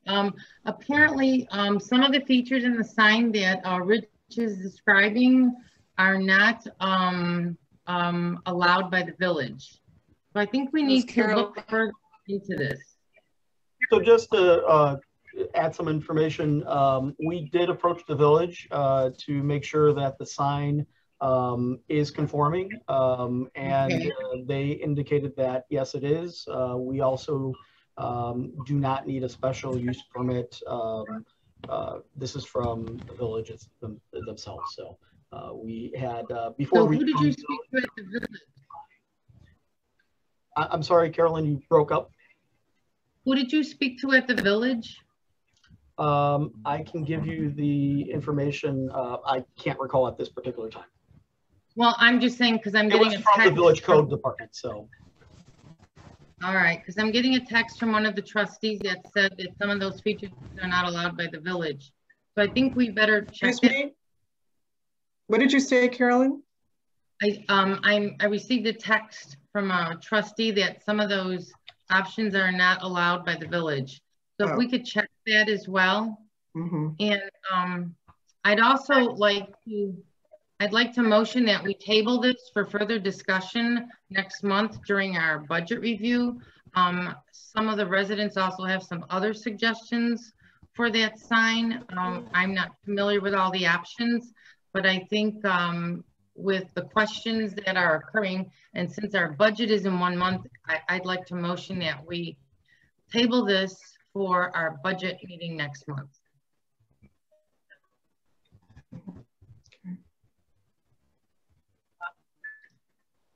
Susan, this is, or Greg, perhaps I should ask, is this included in our budget for this year in terms of special reserve funds that are available for this project? I'd have to check on that. I don't know. I don't know specifically, and I don't have the details in front of me to do that. But I will say that there's plenty of money in the special reserve fund. There's a balance of $3.8 million. So I'm sure it was in the long-term recap that we put together a year or so ago. Right, Greg, can I ask you to stop speaking?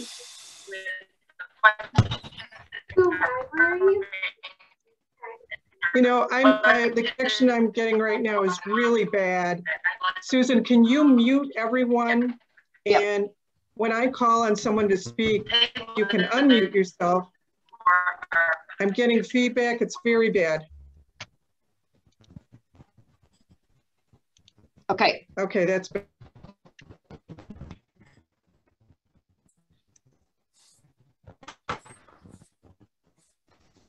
Now you have to unmute yourself, Karen. Right, I just did that. Greg, can you tell us what you were just saying? Yeah, I'm getting feedback again, so I don't know where that's coming from.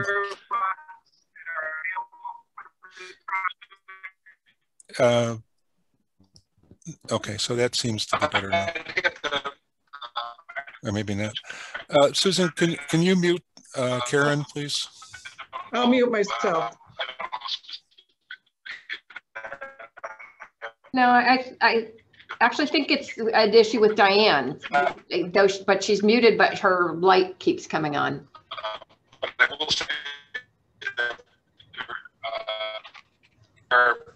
Yeah, I don't know. Diane, do you have a phone going or something else going in your house?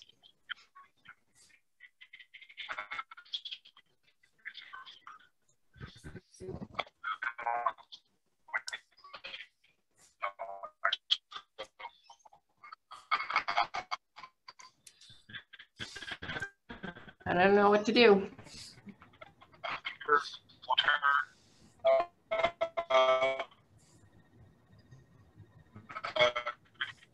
Keep talking over it. Yeah, maybe so. Yeah, it's really hard to hear. Diane, would you want to log off and log back on again? Maybe that would help.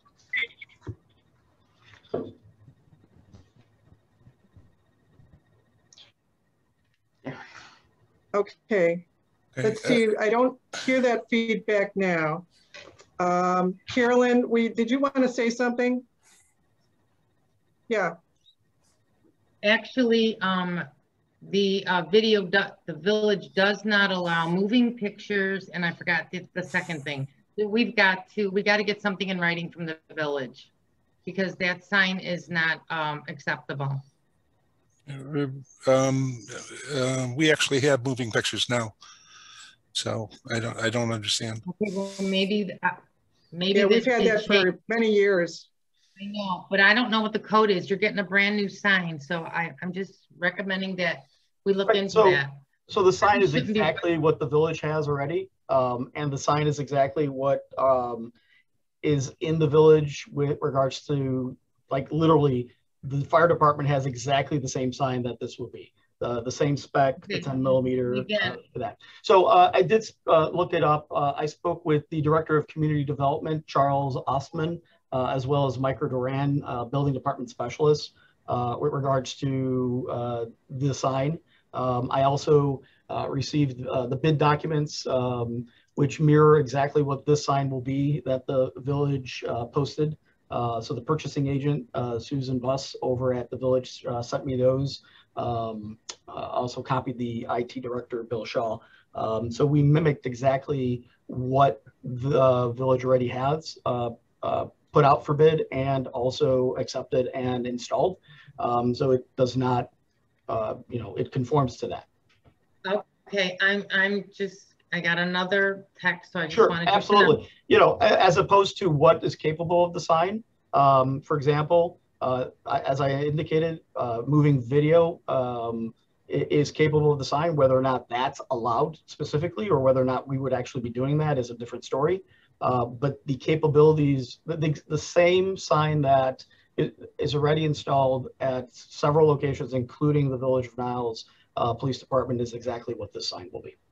Okay, but you need to remember the ordinances or whatever the restrictions are based on a new installation, because somebody else has it. Does it necessarily mean we can install it? Right. It's not a new installation, it's a repair.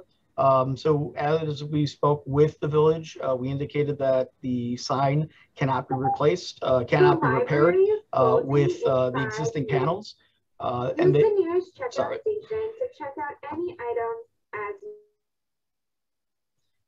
apologize for that. So we did check with the village. We indicated that we cannot replace the sign. We have to, as in we can't repair it. We have to repair it by replacing the entire sides. And they indicated that that was perfectly within our ability to do that, without going out to get any additional variants or any kind of special consideration by the village.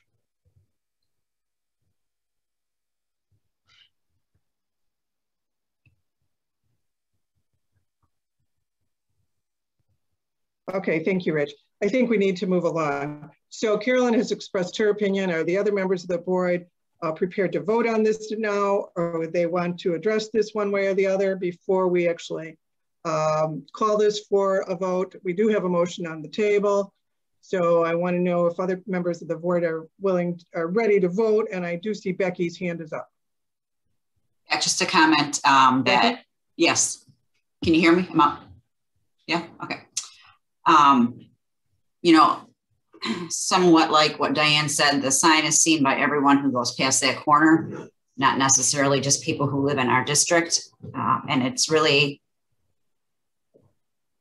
it's the first impression of our library. And I think it's important that it looks decent. I certainly think that it needs to be working. And I also think that we don't have to wait till things are emergencies to fix them, because if you wait until something's an emergency, you're in a crisis mode. Things are going to be done, maybe not in the best way, maybe not in the most thorough way or researched way or most economic way. And I think it is very dutiful of us to consider all these things before they are an emergency. That's all.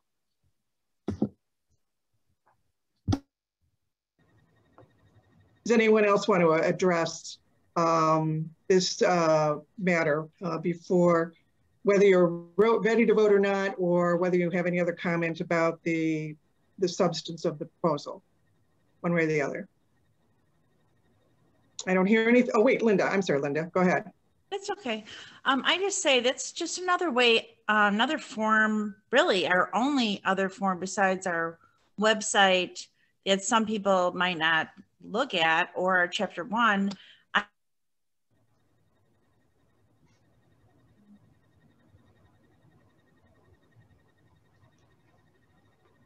I'm not able to hear, Linda. Are other people able to hear?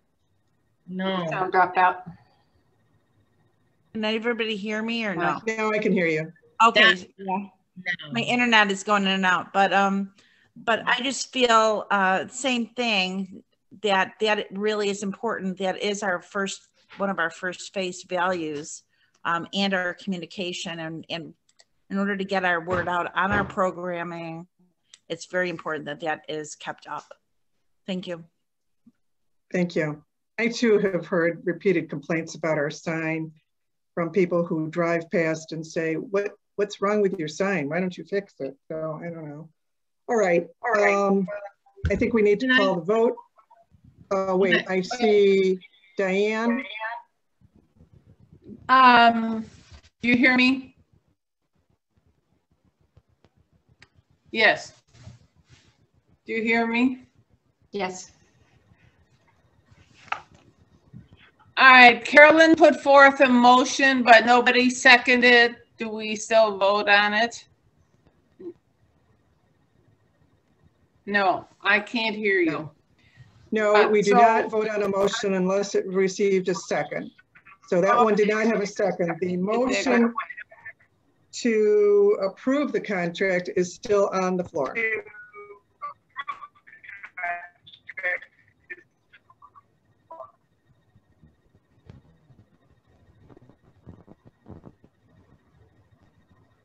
I second the motion to approve the loan, the purchase. I think you did second it. You did second it, I believe. I think it was Patty and you, Diane, who made the first and the second of the motion. Patty and so Diane. That's on the floor now, and that's what we're going to vote on. So Cindy, please call the roll. Patty? Yes. Linda? Yes. Karen? Yes. Carolyn? No. Becky? Yes. Diane? Yes.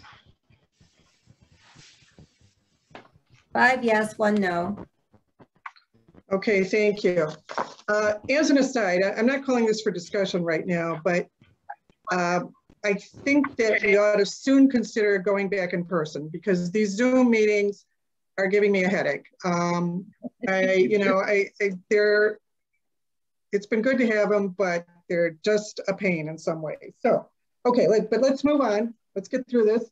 All right, the next thing on our agenda, I'm asking if anyone wants to make a motion to approve the appointment of and payment to Flex Landscaping in the amount of these amounts for the years 21, 22, and 23. The amount of $6,140 for the first year, $6,290 for the second year, $6,440 for the third year for summer landscaping maintenance services.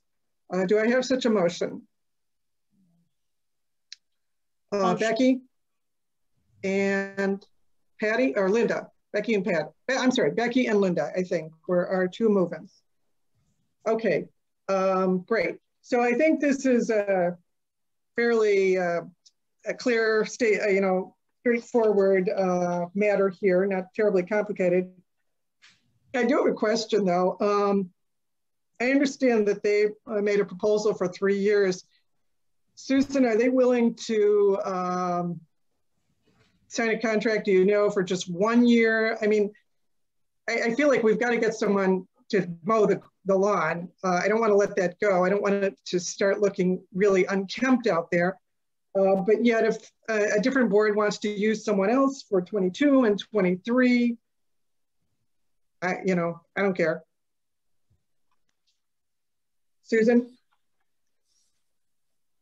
I mean, what you did with the Lauterbach and Amen quote 3 years ago or 2 years ago, it was a 3-year quote, but you still had to vote on it every year. You could set it up that way. Okay. All right. Are they willing to accept that, Flex Landscaping? I don't know. We would probably have to go back and ask them. All right. So we would vote, assuming we vote to approve it. Perhaps we could have the motion amended to say we would approve this, assuming we can cancel, or the new board can cancel the contract for 22 and 23. Is that what you're saying we might be able to do? Yeah, let me suggest, why don't you modify the motion as you see fit. If you want to modify it so that it's only a 1 year, it's a 1 year relationship. Why don't you go ahead and do that, and then we'll talk to Mr. Fleck and make sure that he understands that it's 1 year, which may lead to subsequent years on renewal. All right, and I suppose he could reject it and say no, it's all or nothing, and then the next meeting we'll have to decide what to do. Right. So the movement and the seconder. Would you accept what I think is a friendly amendment to pay for contract, to arrange for landscaping for just this year, this summer, with Flex Landscaping for $6,140? Yes. So I'm asking Becky and Linda if you want to agree to amend your motion in that way. And you don't have to, it's up to you. Yes, it's fine. Linda says yes, and Becky, you're okay with that too? Yes. All right, fine. Do we have any other discussion regarding the landscaping matter? Carolyn. The landscaping contract, Greg, when does it begin? It starts as soon as this year, 2020. Yeah, it's for this summer. Okay. Again, our budget meeting is next month in May. And at that time, it would probably be better for the board to discuss if they want a 1, 2, or 3-year contract. And again, the budget meeting is in May. I'd like to motion to table this contract for the May budget meeting.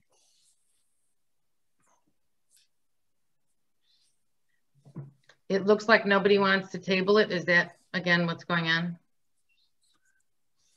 I think so. I mean, you know, if we do 1 year, you can always make a motion at the next meeting to extend the contract for 2 or 3 years. That's, you know, you can absolutely do that. But in the meantime, our grass will be cut, which is, I just don't want us to have a very shabby looking library landscaping. I don't think Are there any other questions or comments? I have questions. I noticed that Flex was given the bid results and award of contract for the most recent landscape maintenance. And then he turned around and he provided a, he bid on this contract and he was awarded the contract. I was wondering if the other bidders were given the same information before they placed their bid. I'm not sure I understand the question. Yeah, I don't either. If in Susan's explanation, he mentioned that Flex requested, he FOIA'd the bid results and the award of contract for the most recent landscaping maintenance. After he got the information, he turned around and bid on this contract and was awarded. I was wondering, did we extend the same information to the other bidders? Oh, okay. So what happened is he asked for the previous years.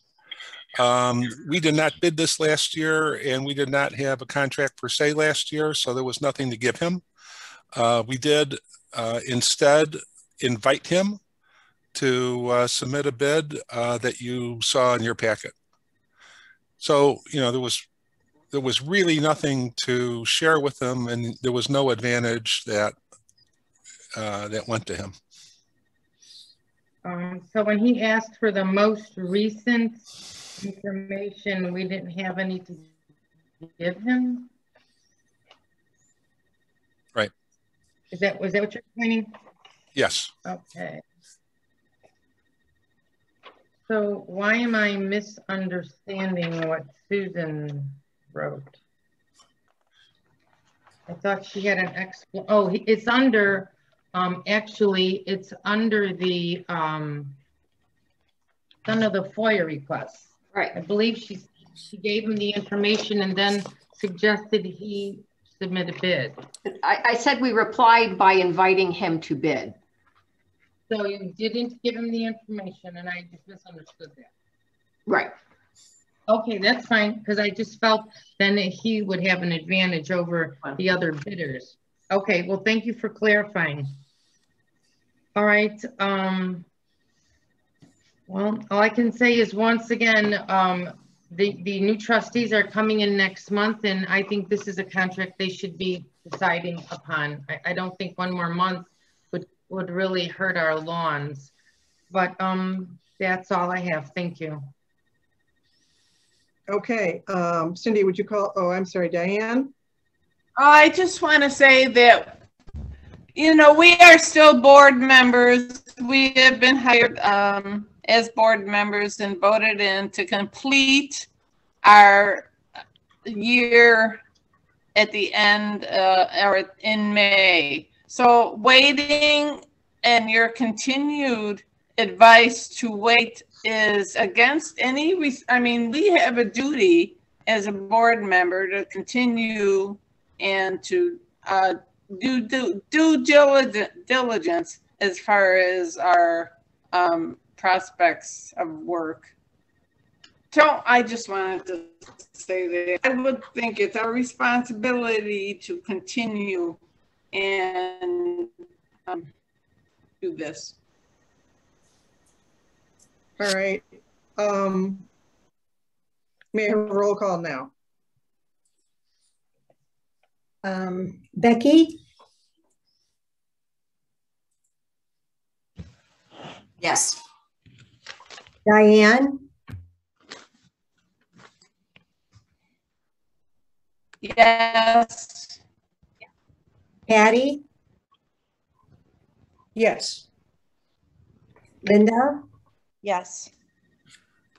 Karen? Yes. Carolyn? No. Okay, all right, on to the next item, number D. May I have a motion to approve the appointment of and payment to Lauterbach and Allman in the amount of $9,500 to perform the audit of the Niles Main District Library as of the year ending June 30th, 2021, which is coming up pretty soon. I have a motion from Patty. Is there a second? Is there any second? Okay, Diane, I saw your hand go up first. Okay. All right.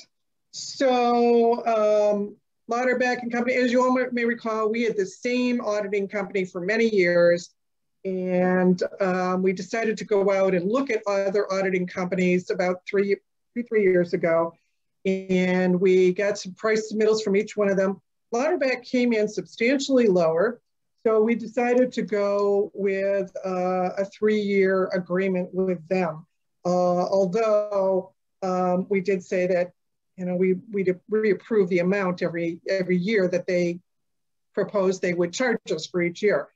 So I think it's appropriate to stay with Lauterbach and Company for 1 more year. And then, you know, after that, it probably isn't a bad idea to go out again and see if their price is still the best one out there. Again, we did save quite a bit of money when we went with Lauterbach compared to the firm we'd been using before. I think we've been pretty pleased with the job they've been doing. And I think you probably do want to get your auditing firm to start pretty soon on doing that audit as opposed to waiting any longer. So that would be my recommendation, to use Lauterbach for 1 more year, then go out and once again, after that, decide if you want to use another firm in the future. There's nothing wrong with changing in the future. So does anyone else have any comments about that? Okay, then may I have a roll call?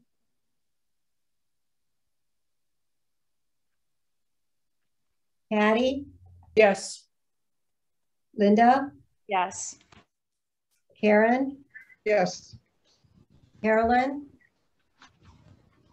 Just clarifying, it's for 1 year, correct? Yes. Becky? Yes. Diane? Yes. 6 yeses. Okay, all right. You know, there's a lot on the agenda this evening, so I think it was very appropriate for this current board to vote on some of the things that we know a lot about because we spent time with it, like the roof, like the sign, which we've been talking about for several months. The landscaping, again, was something that's just for 1 year. Lauterbach, this is something, we've talked to this firm and used them several years, so we're familiar with them. There may be some other items on this agenda, which I feel that probably the next board knows or could learn as much about these things as we do.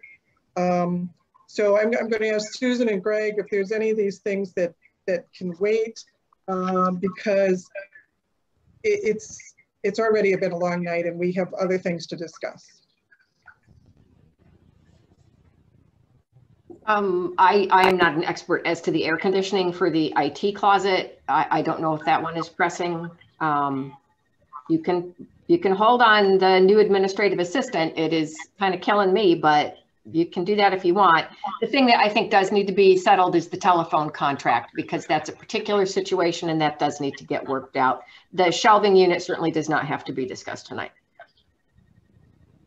All right, your new administrative assistant, you have not interviewed anyone yet, or you don't have anyone lined up? No, I have a candidate. I have a particular candidate, and she's working. She's working at another library, so I didn't want to put her name in the packet. I see. She has not offered a resignation until she gets an offer from me, and I can't make an offer until I have board approval. I see. Okay. I wasn't sure where you were in that process. I know Diane left months ago, and Cindy unfortunately has had to come in her stead during this time. Well, Diane did a lot more than that. No, I know. I don't mean to suggest otherwise. Yeah. Well, let's skip to F now and talk about that, because if you actually have interviewed and have a potential candidate ready to hire, I'd like to ask if there's a motion to hire a new administrative assistant at the annual salary of $48,000 with benefits of 3 weeks of vacation time to begin in 3 days of sick time. That's 3 days a year, 3 days for the whole year? No, it's an additional, it's to start out with a bank of 3 sick days. And there's a particular reason that I need to ask for that, so. All right, do I have such a motion? Motion. Patty? Linda? Okay. All right, so we have a motion on the floor. Does anyone have any questions about this? I mean, this is to replace Diane's position, who we all knew and loved. Obviously, no one can replace Diane altogether, but Susan has been without an assistant for some time now. I don't know if that's how many months it's been, but it's been a few. So, January. It's been since January. Oh, yeah. Okay. So, do we have any questions or comments regarding number F, which we're on now? Carolyn? I have a few. Let's see.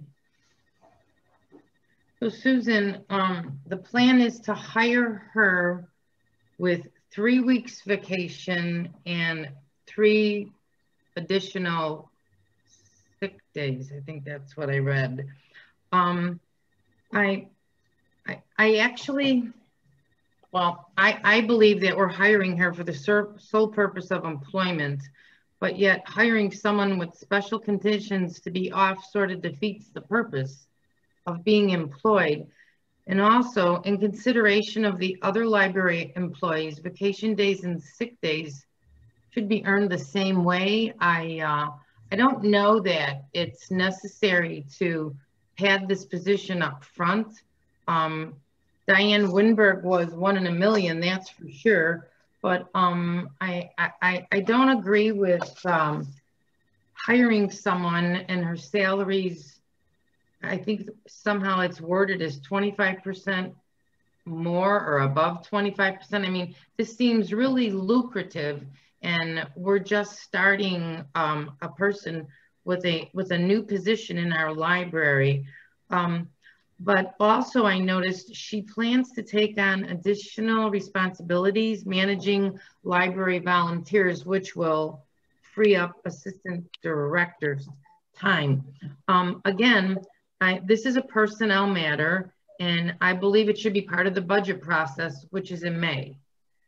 This isn't just a new position, but it includes reorganizing duties from the assistant director to the administrative assistant, and I think that requires discussion at the budget. So once again, I would like to amend the motion and request that we table the hiring of the administrative assistant until next month when we discuss our budget, because I'm sure there'll be a lot of other personnel issues that you'll probably have on the table as well. So that is, my position is to table. Linda? Just restructuring of the duties of personnel is not our position. That's Susan's position. just to clarify that. And it sounds as though she will be starting less than what was given to what we had budgeted prior for that position. So the budgets will be less than what it was prior. So that's correct. I don't foresee, honestly, it's going to be lower. So we don't have to budget anything in. We've already gained from Diane being absent all this time. So we're way ahead of ourselves, and we're going to come in lower than what we had budgeted prior. So I don't foresee that even an issue. Thank you. Okay. Carolyn? I think for clarification, it's not a matter only of money. It's a matter of looking at personnel and what other, you know, possibilities there are for staff. It's an entire conversation, it's your decision. And I take it we won't table this. Silence means there's no second. If we could just, when I make a motion to table, if somebody could say, well, it didn't pass, so at least I know that it was heard and you just aren't going to pass it. Well, you know, I acknowledge that you made a motion, but that it dies for lack of a second. So I do acknowledge that you made a motion. Okay. All right. This person, because of the experience. Linda, I'm sorry, you're breaking up. Yeah. I just feel like with the level of experience. All right, I'm going to ask everyone to put themselves on, and maybe.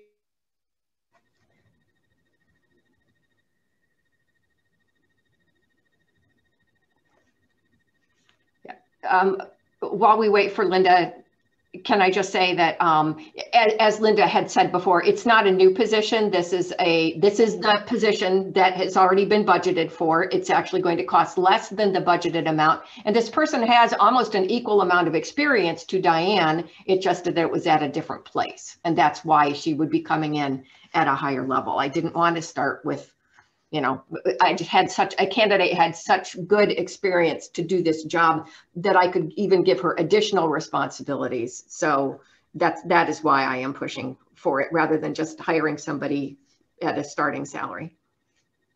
Right. Thank you. And that's exactly what I was going to say. This person has so much experience to bring forth that it will definitely help us make that smooth transition. Thank you very much. Help us make that smooth transition.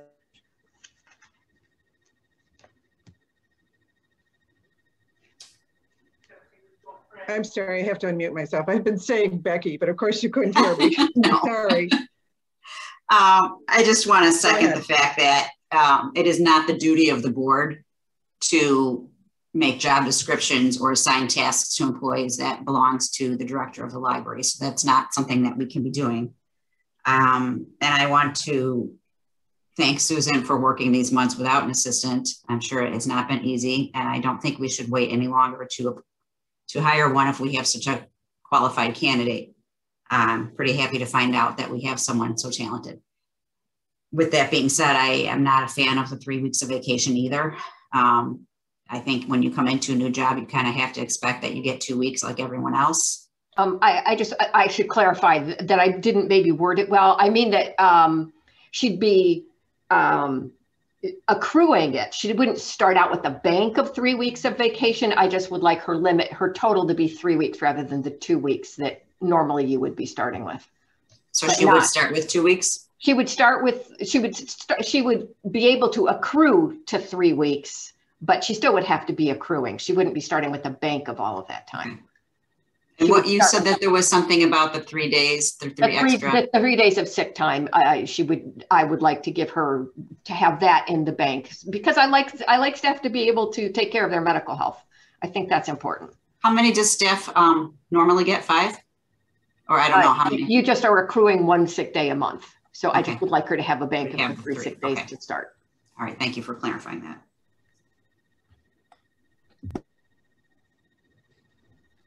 I don't see any hands, so I'm calling for a roll. Cindy, please.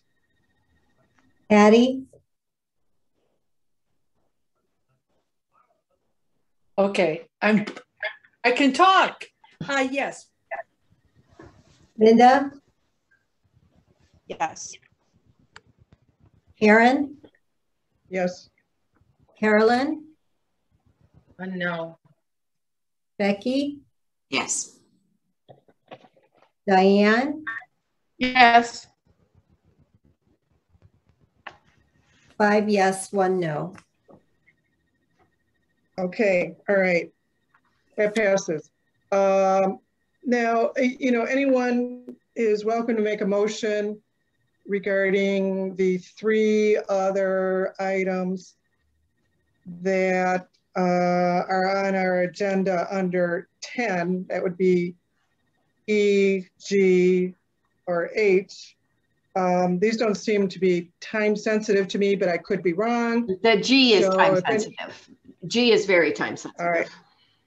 All right. All right. Do I have a motion to award a contract for $56,556.54 to be paid for the Special Reserve Fund to Telecom Innovations Group for acquisition and installation of a middle voice over internet protocol replacement phone system? Do I have a motion? Patty? Diane? All right. Can we have a short explanation of this? And I mean short. Let me give you my short explanation, and if I'm missing something, Rich or Greg can fill it in. Basically, you guys signed off on a contract last month with Midco, and then in continuing with this, Rich determined that Midco had been, if I am understanding this correctly, Midco was bought up and came under another company who then promptly fired all of the telephone related staff so that we would not, you know, they maybe could have subcontracted our telephone installation, but then we wouldn't have had the upkeep that the support that we need going forward. So we have broken that contract with them. We had not received the contract back from them yet. So we have broken that contract, and now we need the replacement contract, which actually came in, Rich had negotiated it, and it's actually a little bit lower. Okay, what did I miss that is important to know? Midco had been bought by a firm some months earlier. It did not become apparent that they were going to get out of the telecom business until Rich started getting emails from people saying, I've been let go, his contacts over at Midco. And that started Rich trying to get into that company and get some information. None was exactly forthcoming. So given the non-response and what responses that we did get, we got very thin responses that said, we're going to do this, we're going to do this. But at the same time, they didn't have the staff to perform, which gave us a lot of uncertainty around the level of support that we would get going forward. So we talked to Dennis Walsh, and Dennis drafted a rescission notice because at this time we had signed the contract and sent it to him, but never got anything back. And we haven't, since we sent the rescission notice, we haven't heard anything from them. And at the same time, he was able to get this TIG group, get a contract from them.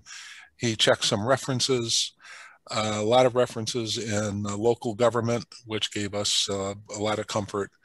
And when they reviewed the configuration, they found that an extra piece had been added that was superfluous to our installation, given our base configuration and our network. And that's why there's a slight difference in the price, about $1,200. And I just want to remind the board that this is completely out of date, the system, and it all has a single point where if that point fails, right, the entire system will no longer work. And Rich has been helping it along for years now, purchasing things off of eBay, and it now is time to replace the system. So we voted to spend $57,000 at the last meeting. That contract's been canceled. And now we can spend $56,000 for project. Is that correct? Roughly. I mean, just Yes. rounding it off. All right. I can't remember because I don't have the material from the last meeting right at my fingertips. This purchase, did we go through a, you know, a government purchasing organization to Yes. get this last time? Yes. And yes, we did.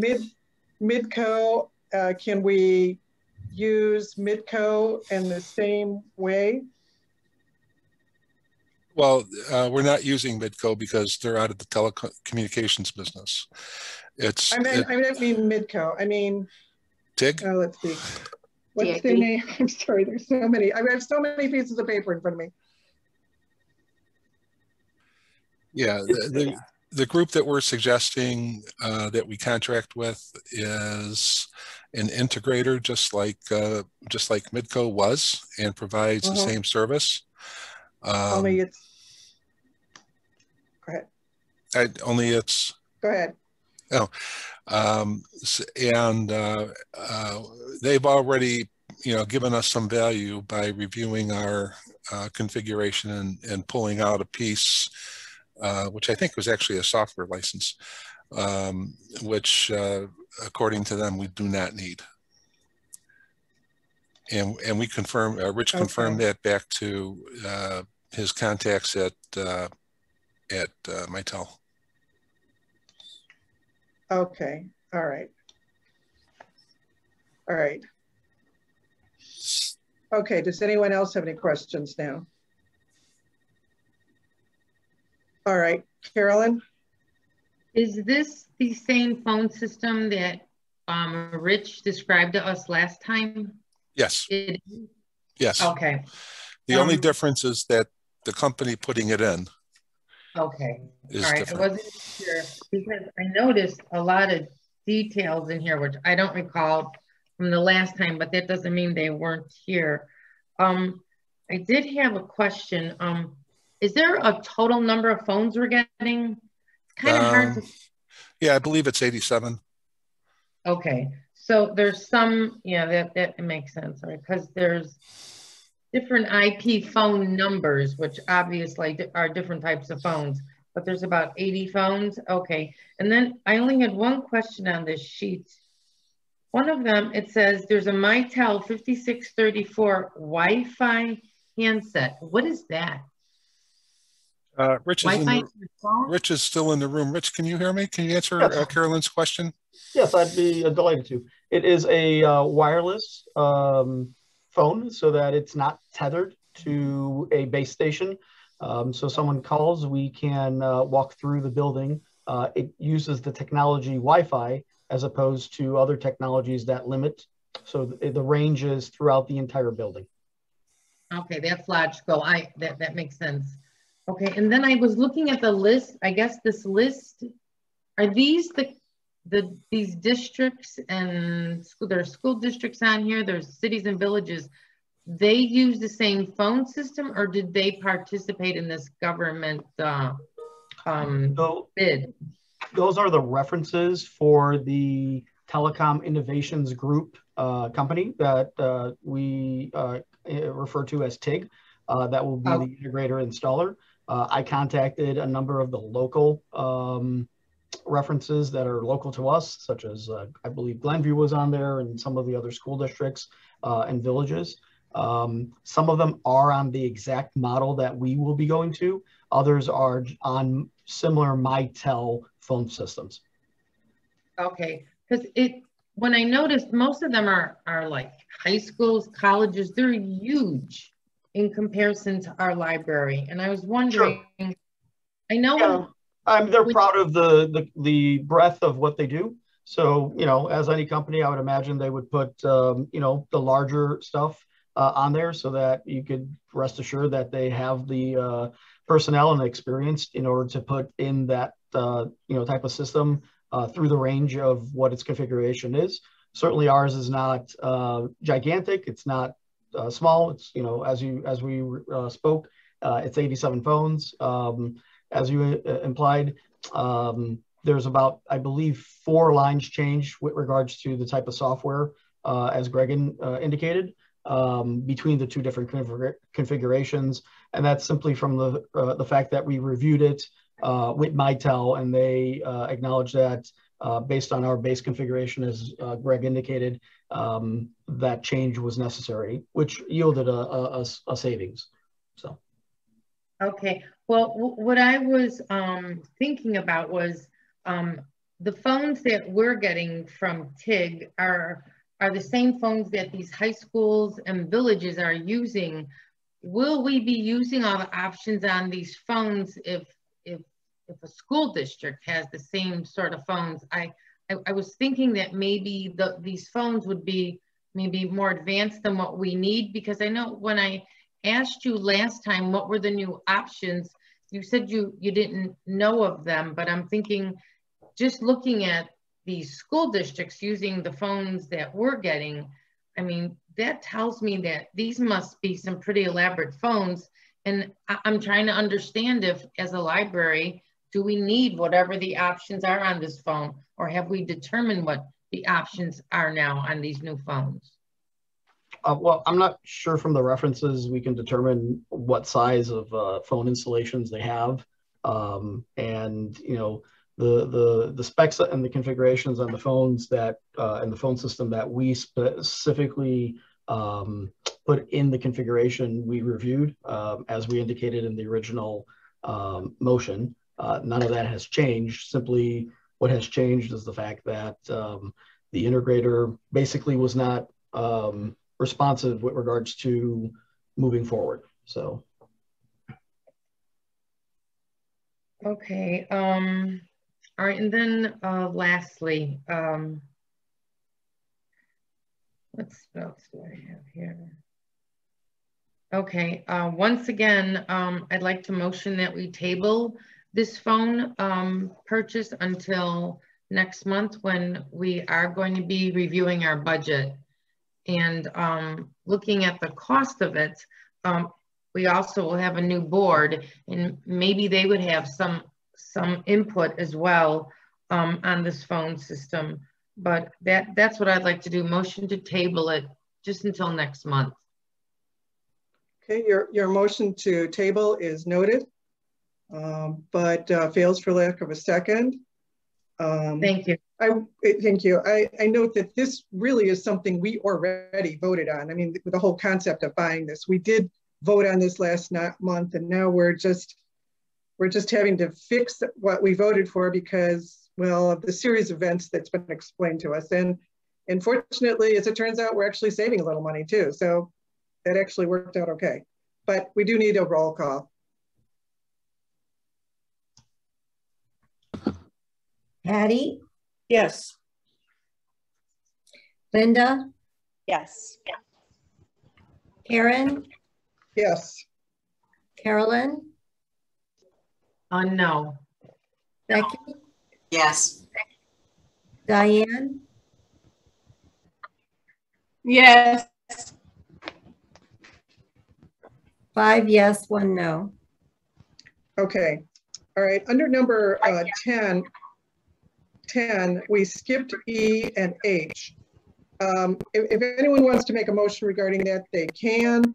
I'm not going to call for it, just given the time and what seems to me not as much urgency to address these matters, but if anyone wants to make a motion regarding those, or if our director wants to state why they're urgent. No, they are not urgent. Anyone can do that.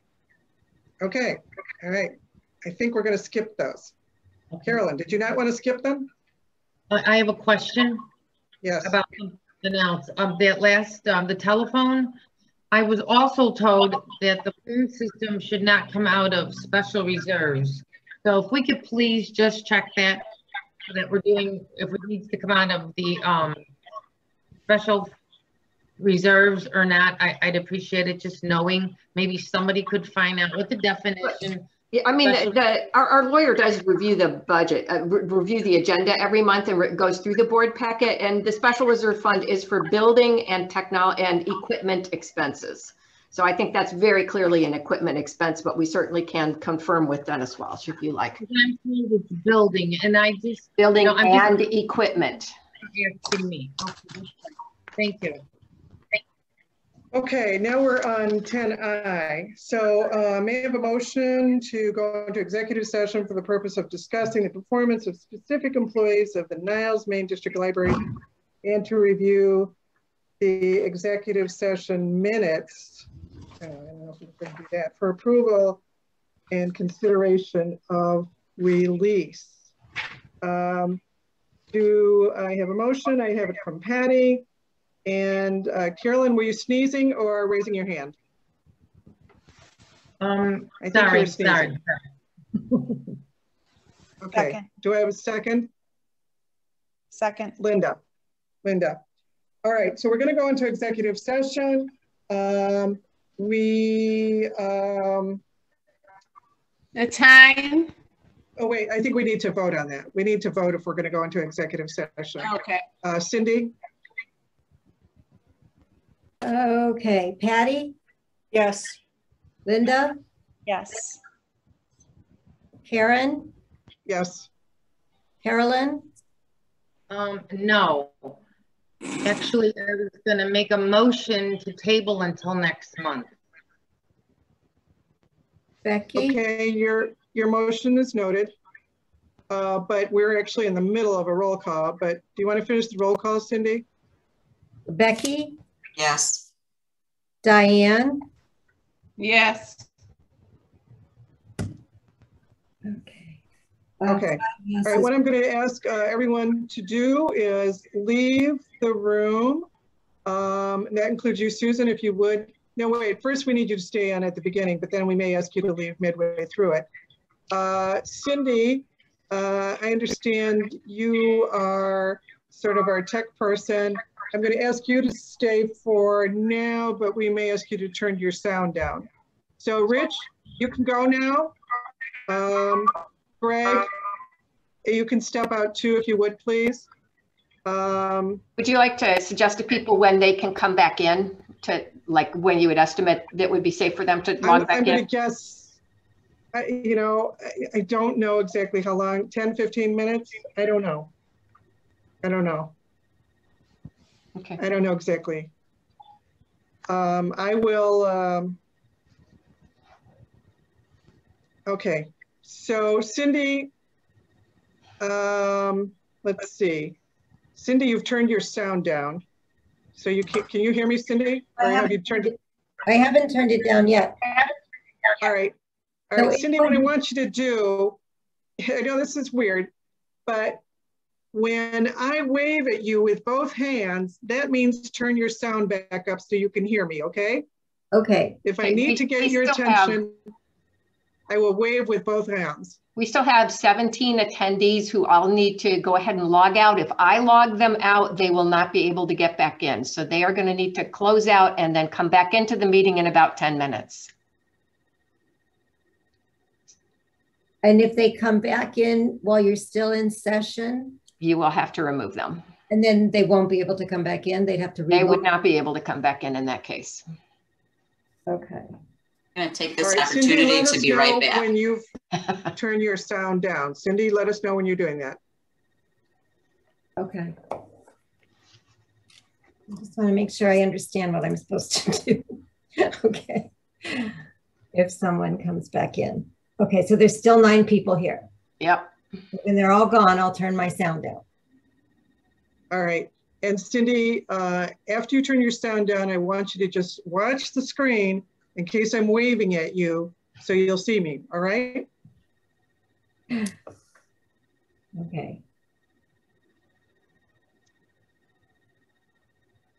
Yeah, some of the people may have actually wandered away from their computers, so I think at this point I'm just going to remove them. Okay.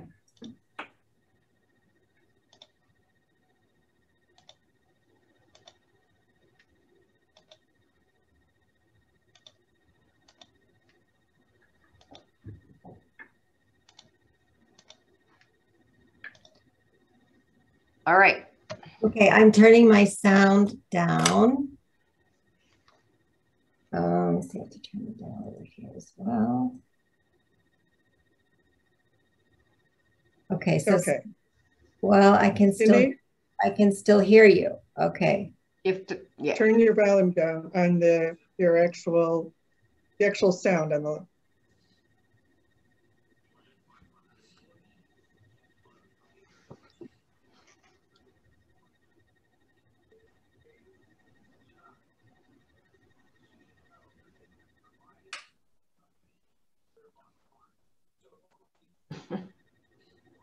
Are you ready? Are you gone? Can you hear me?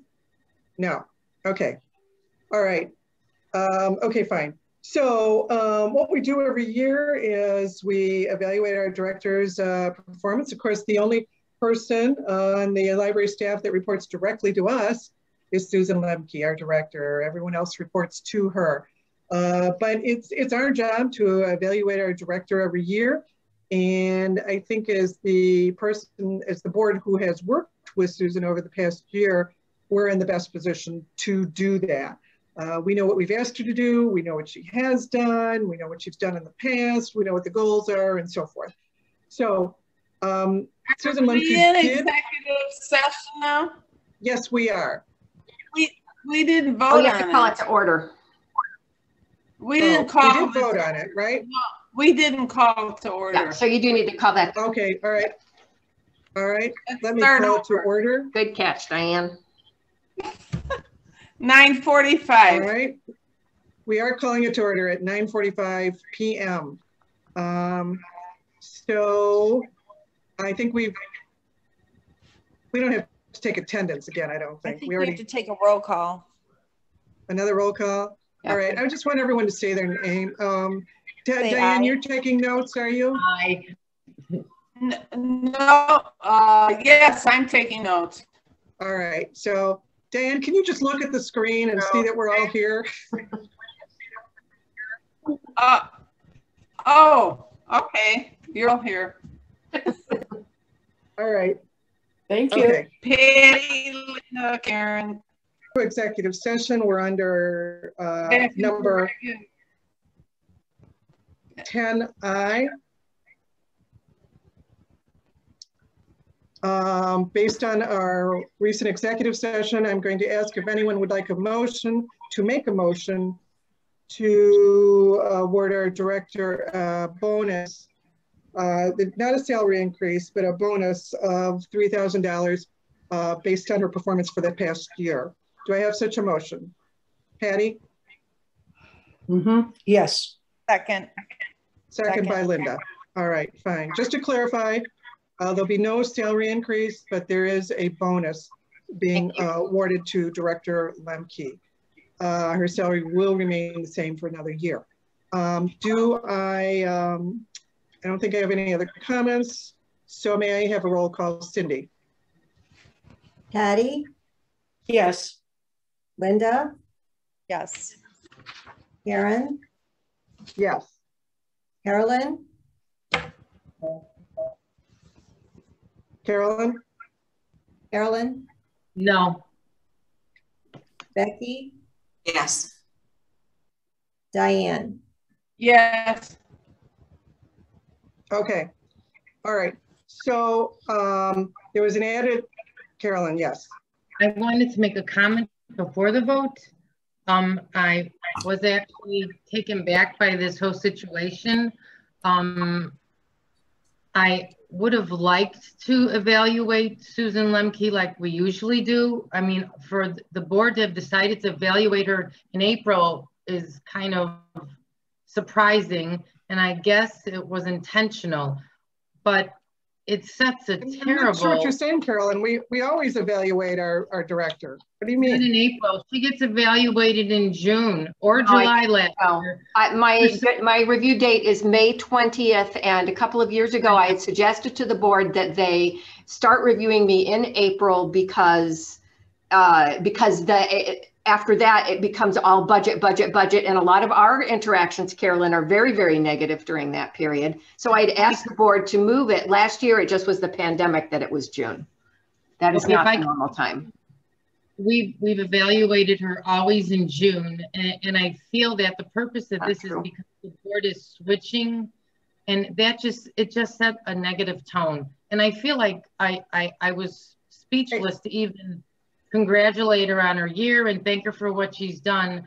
But I think tonight's meeting has set such a negative tone, and I didn't expect us to do this with the director as well. But that's all I have to say. I'm not sure. It was on our agenda, and we've done this in the past. And I think it's very appropriate that you have the board that's worked with Ms. Lemke during the entire past year be the one that evaluates her performance to see if she's met her goals, knows what she's done, and can make an informed decision as to whether or not she met her goals and served the board well and the district well during the past year. So there's nothing unusual about that. No, the only thing unusual. Right, we're done with that item. All right, Carolyn. And that's my point. We got to move on to the next agenda item. Right, the next agenda item that was added was discussion with and possible action on swearing in of trustees. So I have to read something, so I'd like everyone to put their mute button on. So hopefully you can hear what I'm saying. Everyone. Carolyn, can you put your mute on? I'm getting there. Susan, can you hear me? Yes. Can you put your mute on? Sorry. Okay, all right. So I just want to start off this item by reading something here, and this is it. So this is in the form of a letter. Dear Director, Susan Lemke and fellow Niles, Maine Library District trustees. As most of you probably know, I was elected supervisor of Maine Township in the recent election, and I take office on May 17th. But as that date draws near and I learn more about Township supervisor's duties, I find myself becoming concerned that I will not have enough time to also serve as a library trustee. So with great reluctance and sadness, I've concluded that after 9 years on the Niles, Maine Library Board, I must now resign my position as a library trustee. I hope that the library board will fill my spot with another person who loves the library as much as I do and who can devote to it the time it deserves. I've been honored to serve the residents of our district and hope that I've helped preserve and improve the great service our library has always provided.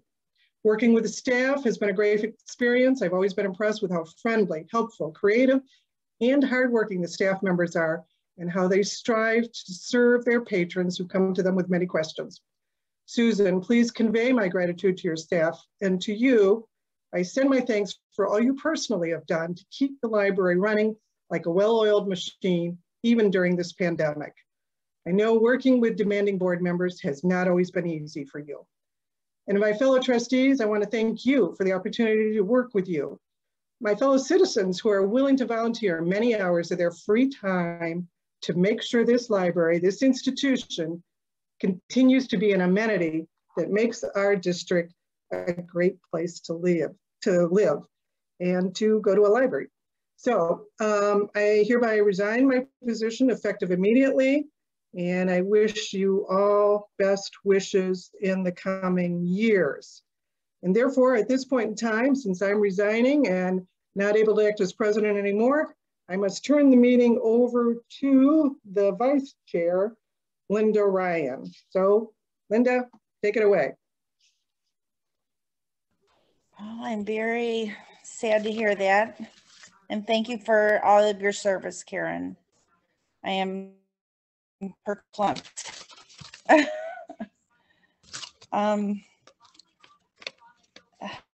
As what you had just stated, is there any motion to fill Diamond trustee's position? I would like to propose a motion. First of all, I'm very sorry to hear the resignation of Karen Diamond. You have been valuable and devoted library trustee. And with that thought, I have a motion to replace Karen Diamond's position with the very qualified and experienced Becky Keene Adams.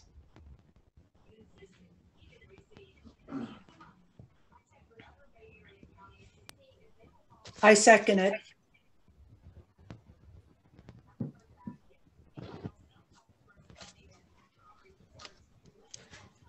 is Carolyn?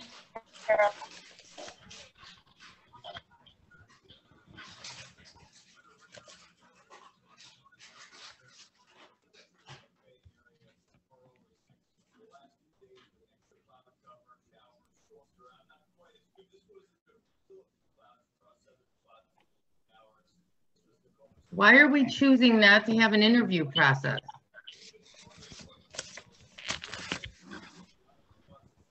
Can I get an answer? We don't have to have an interview process. We've already interviewed her for the position she took. Why should we have to interview her a second time? Elected a trustee amongst just the board members without opening it up to the public. Why all of a sudden are you changing that too? Tonight is really an amazing evening. We have crisscrossed everything. I'm trying to understand if we could just change our procedures just because you feel like doing that. So Becky, you would have to resign as Willsie's vacancy, and would you be willing to take Diamond's vacancy? Yes, I would be willing to take the vacancy. Thank you for nominating me. I appreciate your confidence in my abilities. If I were to fill Karen's position, I would then resign from Sue Willsie's position. Okay, so then we should take a vote if we would like Becky Keene Adams to fill the vacancy and be sworn into Diamond's vacancy. So Cindy can take a vote. Diane? yes. Patty? Yes. Linda? Yes. Carolyn? I vote no. This is totally against procedure. And so Karen and Becky don't vote, or does Becky vote? Becky can vote it or not if she decides. Becky? Yes. That's 4 yes and 1 no. Okay, and then the next thing on the agenda. Welcome, Becky. Thank you. And yeah. I believe the next thing on the agenda is other. Does anyone have another? No, we have to swear Becky in her new you have to swear position. her in? Okay. Well, I would think so, isn't it, right? Secretary. Okay, the secretary would do that. Diane, if you could do that. Yes, please repeat after me, Becky. Do I need to resign the old position for? Oh, yeah, I thought you did that by saying. I said I would resign it, so I need to officially resign the position I filled in Sue Willsie's vacancy. Okay, so the secretary has recorded that. Cindy? Yes. And then you would have to officially accept the I officially accept the position to fill Karen Diamond's vacancy. Okay. And then if you could read the oath. Okay, please repeat. I do solemnly swear. I do solemnly swear.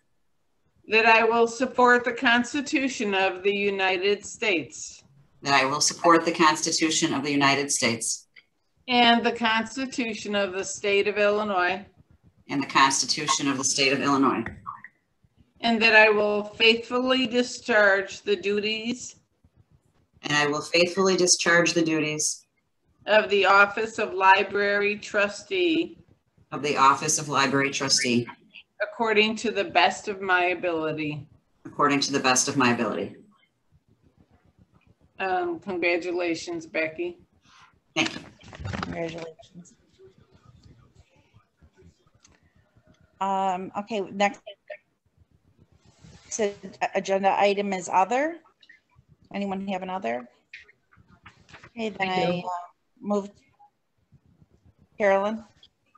I met with the Vietnam veterans. They're post 331, that could be incorrect, regarding the veteran benches outside.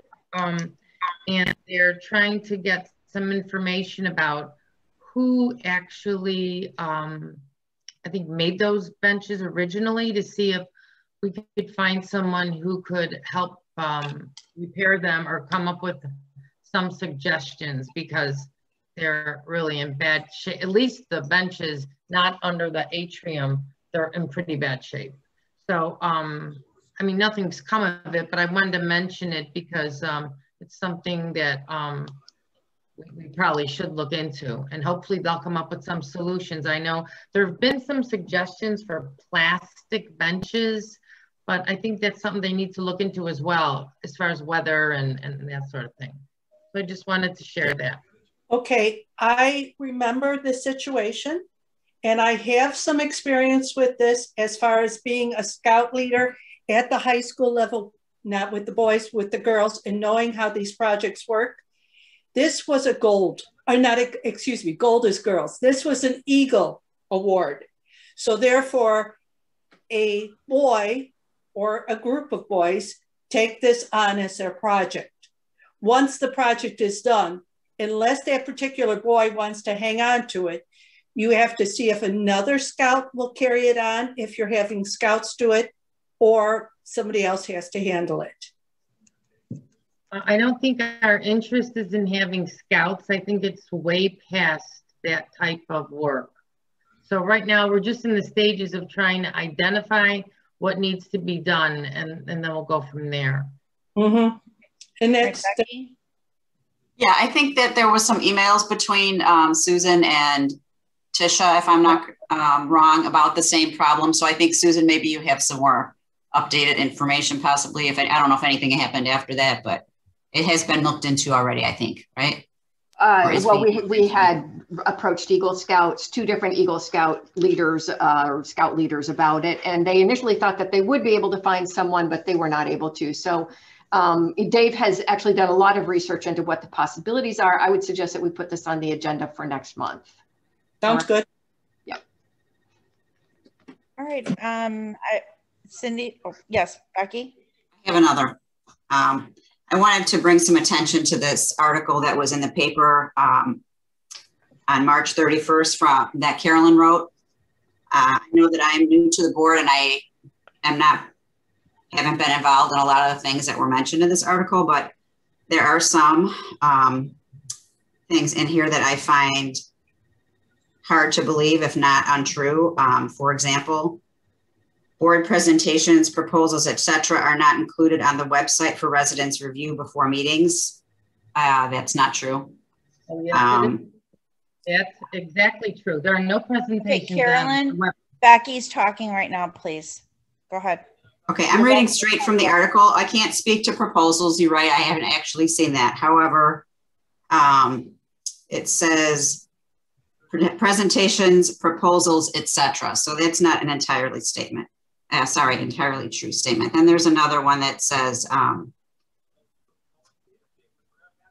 the board president read a blah, blah, blah. Incumbents refused to include missing facts or correct errors in minutes. Board videos are edited, hiding information from residents. That's true. I don't think that's true. Also, current trustees aligned to stop term limits. If that's true, that was before I came on board. I never witnessed any of that. Current trustees refused to review the 2019 capital projects for necessity and evaluate costs before approval. Again, not true. With this roof, like we talked about tonight, it's been going on for 2 years. Current trustees approved non-emergency projects, $900,000, unnecessary roof replacement.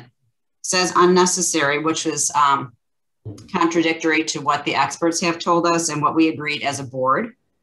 And no, it is not an emergency right now, but if we waited until it was, then we would be in trouble for having consequences of a leaky roof. So I just want to point out that in my opinion, those things are not true. And I would like to also quote a couple of things. And I know it's late and I'm sorry for taking more time, but I've been trying to get this addressed for a while. So the things that I mentioned earlier about that would be helpful for new trustees to put in the packet, the public library trustee ethics statement.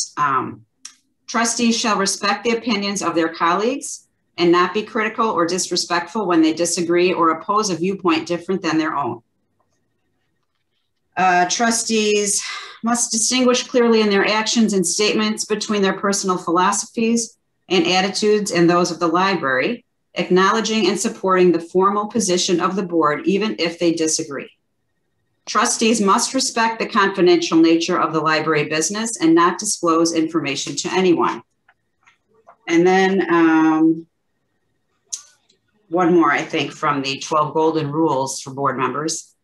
A trustee does not voice her or his opinion, opposition, or criticism, either publicly or privately, after a policy or rule is adopted by a majority vote of the board. So I think that you're really in violation of the ethics of this board, and I would hope that you might not do that in the future. Thank you for your input, but those are personal opinions, and when I make any statements, they're factual. And I'd be glad to point out all the facts to help you, but I appreciate your input. And pardon me, but that also is a personal opinion.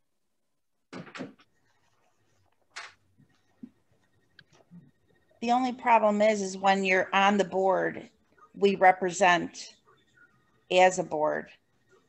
So we represent the truth. Correct. That's a matter of opinion. So again, we just have to all be in compliance with that and make sure that we view things. And when we make a board decision, we stand by that board decision. So thank you, Becky. Anyone else have any other comment? If not, I'd like to adjourn. All right. Do I have a motion to adjourn? Patty? Second? Diane?